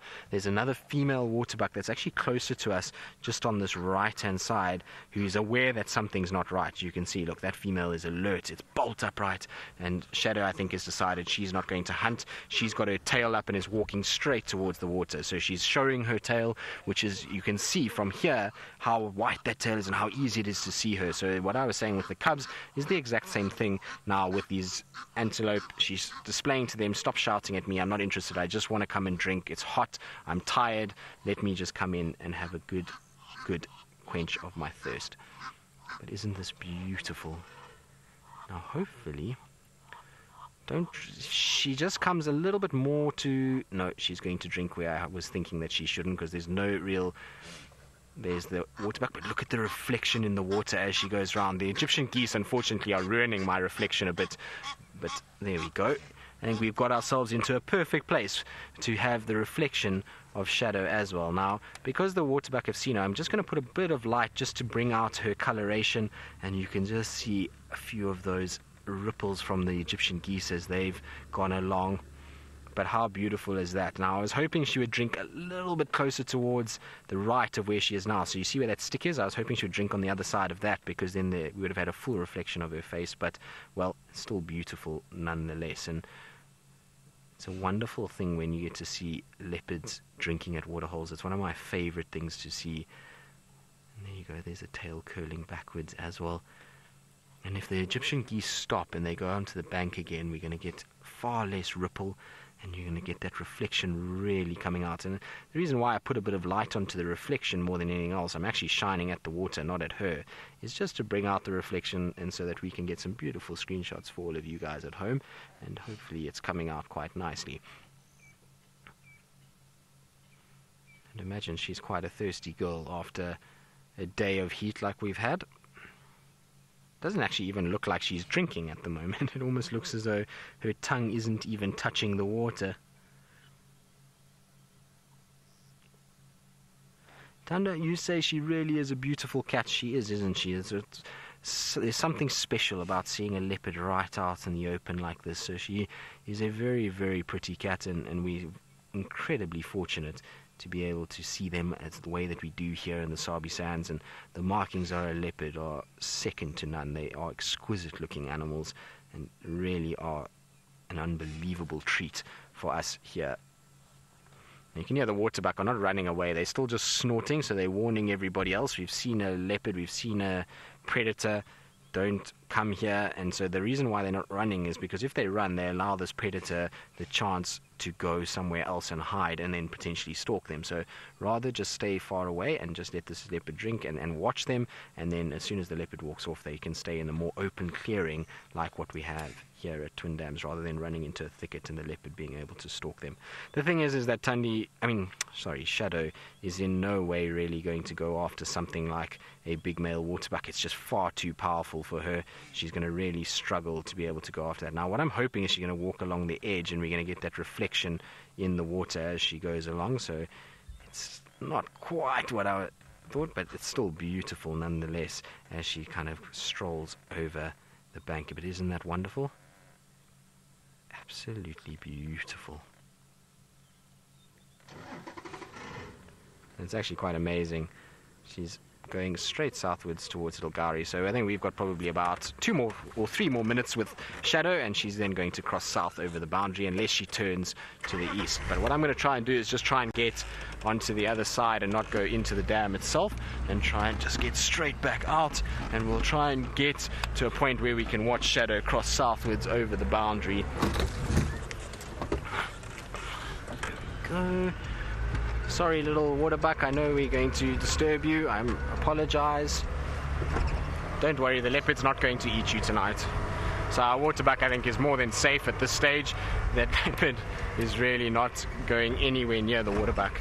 I think Shadow is going to not cause too much of a hassle for them. She stopped on the other side there. She's watching these waterbuck run around, and she's probably in a situation where she's thinking, well, I suppose I could try and go after them. Now I'm going to quickly shoot a little bit further round, and the reason why is because hopefully she's going to come over the dam wall towards us, and we're going to be kind of below her and we get a beautiful view of her up against the evening sky. That's the idea anyway. Whether or not it pans out, who knows, but that's what I'm hope for as we come around this direction. Of course she can take the wall in an east-west direction. But I'm hoping that what's going to happen is, you see where we are now. Now hopefully she's going to come straight up on this ridge here and stand on top there, and we're going to be lower than what she is, and then we're going to get a very special view of her as she comes up. So that's what I'm hoping anyway. Now I can't see her at the moment. She's somewhere just in this general vicinity, but I'm pretty sure she is going to head to where we are now. Now it's just going to be a patience game as we wait for her to come over, and well, why not? Like I say, it's a beautiful sort of stage that's been set for her to arrive in, and so hopefully she will pop out somewhere where we actually can see her on this little ledge and not further down the dam wall on the left or somewhere like that. But I would imagine that this is where she's going to head. It's pretty much the kind of way she's going. She walked up towards that road, and the road just pops out right there. There she is now. So she's just coming up onto the top there. So Wiem, do you want more light? There we go. So there's a bit of light for Wiem. So that's what I was hoping for, is that we'd get her right on the sort of top of that wall, and we'd get her at eye level walking along. Isn't that a wonderful view of a leopard? Oh, and so good of you to sit for us as well, and well, stand for us, should I say, Shadow. You can see she's just looking over her shoulder at those waterbuck, and then down the hill she's going to go, and slowly but surely southwards towards Little Gari. Now I'm going to just try and reposition and see. We might, like I say, go into infrared just now. We do have our infrared on, so I might just jump into the infrared light because we've got another vehicle with us, and it's difficult to actually keep my headlights on, and I don't quite know actually how we're going to do this because she's going in an area that's quite dense and thick. So what I'm hoping... Okay, she's still coming south, that's fine. Can I still go? Yeah, we good? Yeah. We've slightly gone off-road here by mistake, which means that there's a few branches to worry about. It's just to stop guys going off-road on the sodic section. Now, sodic section is an area of soil that's a little bit on the sensitive side, which is all this white soil on my left. So just got to try and avoid going over that, and then just getting across a little bit further. Now, she should pop out somewhere on my left-hand side. I'm just trying to see where she is. Can you see her? Okay, cool. So it's getting to that time of the day where the light is almost invisible and we can't see anything. So I'm just trying to get into a position where I'm not going to cut her off, but can still see her. Is she just in front here, Wildy?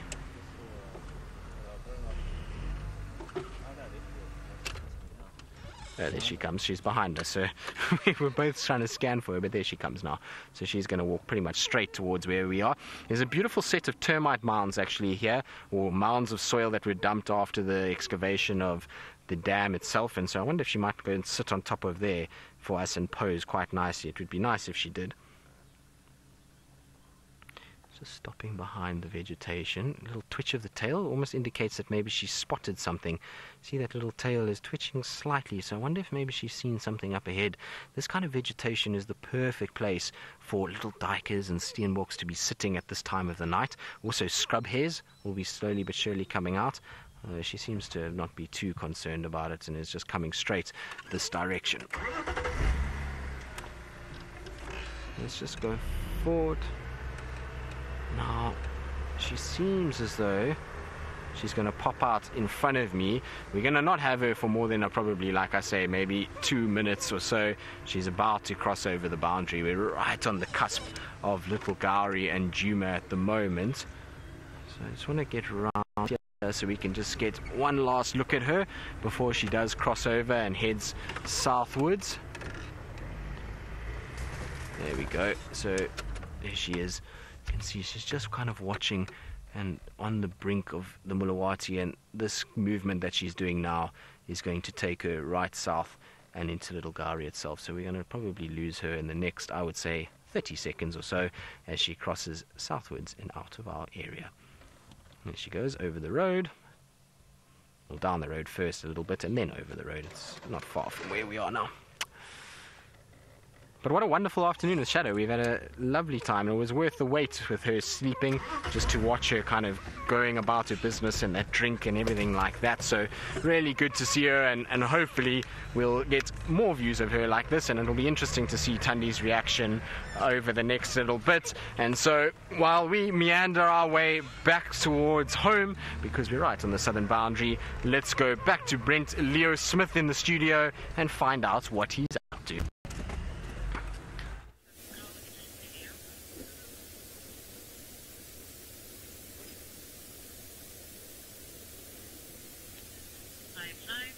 Well, there we go. The mystery skull is still here. It's looking quite scary, I won't lie. Looks like something you wouldn't want to put your finger in. Now, if you look carefully at the dentition here, it is quite different. So, I'm going to... Do you want my torch again, Craig? It's all good. No, it's cool. So, no, I've been told by no, Batman does not want extra light.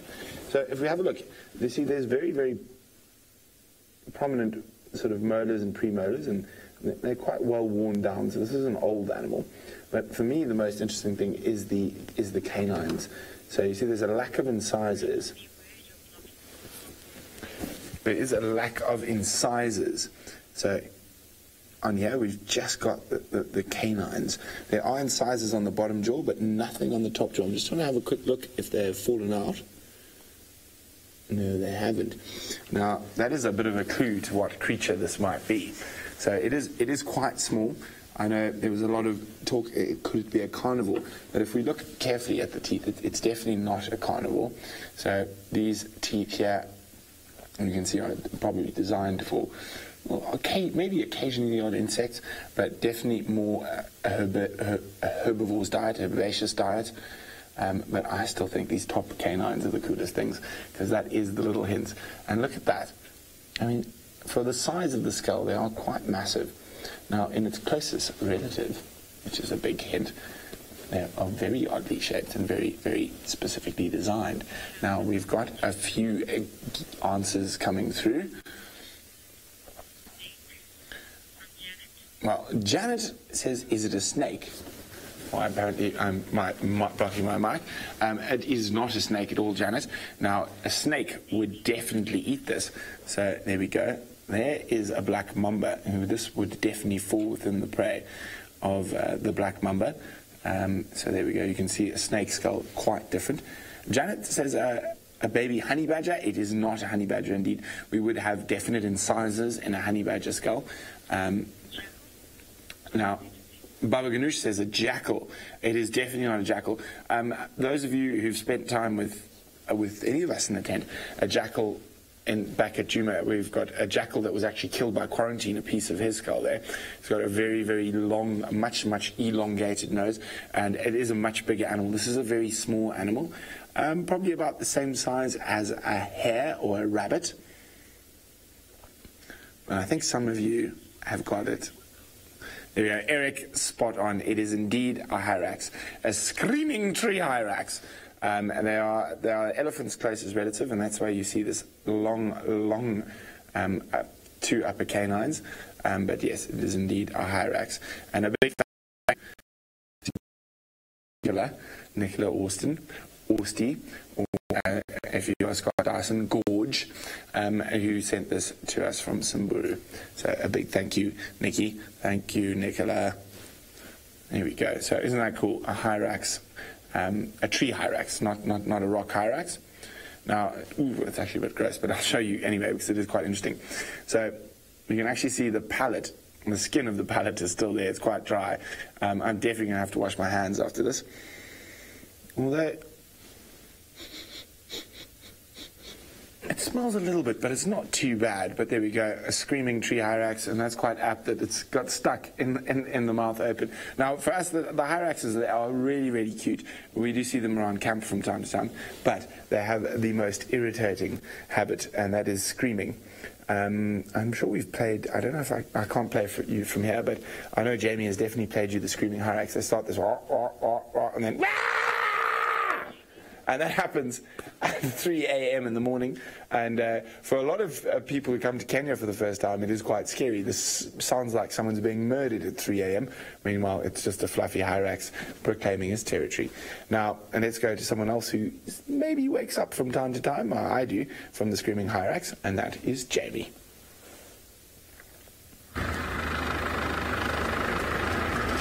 Missed that completely, but I don't quite know what Brent said, but I assume it was something hilarious. So, for the last few minutes of the Sunset Safari, I don't know if I mentioned this. I don't think I did. Maybe I did. The other night I was on my way home and we saw a water mongoose. Now, I know that they live around Djuma. I've found their tracks before and I've heard reports of people seeing them. And I thought maybe if we're really lucky, in the last 60 seconds, we might just find one for you. This is where I saw it. So I thought I'd come back and double check and just search around here, because a water mongoose would be a first, I think, for most of you on your mammal species list.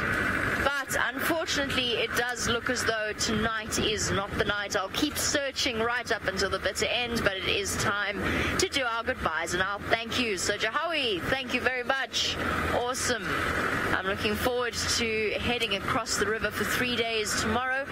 A big thank you to Faith and to Megan in Djuma, as well as to the rest of the South African crew. Of course, you know the drill. The biggest thank you always goes to the rest of you watching. Thank you for bearing with our dips and gremlins and all those sorts of things and weather-related troubles. Hopefully the weather holds out tomorrow morning. We shall see on the Sunrise Safari.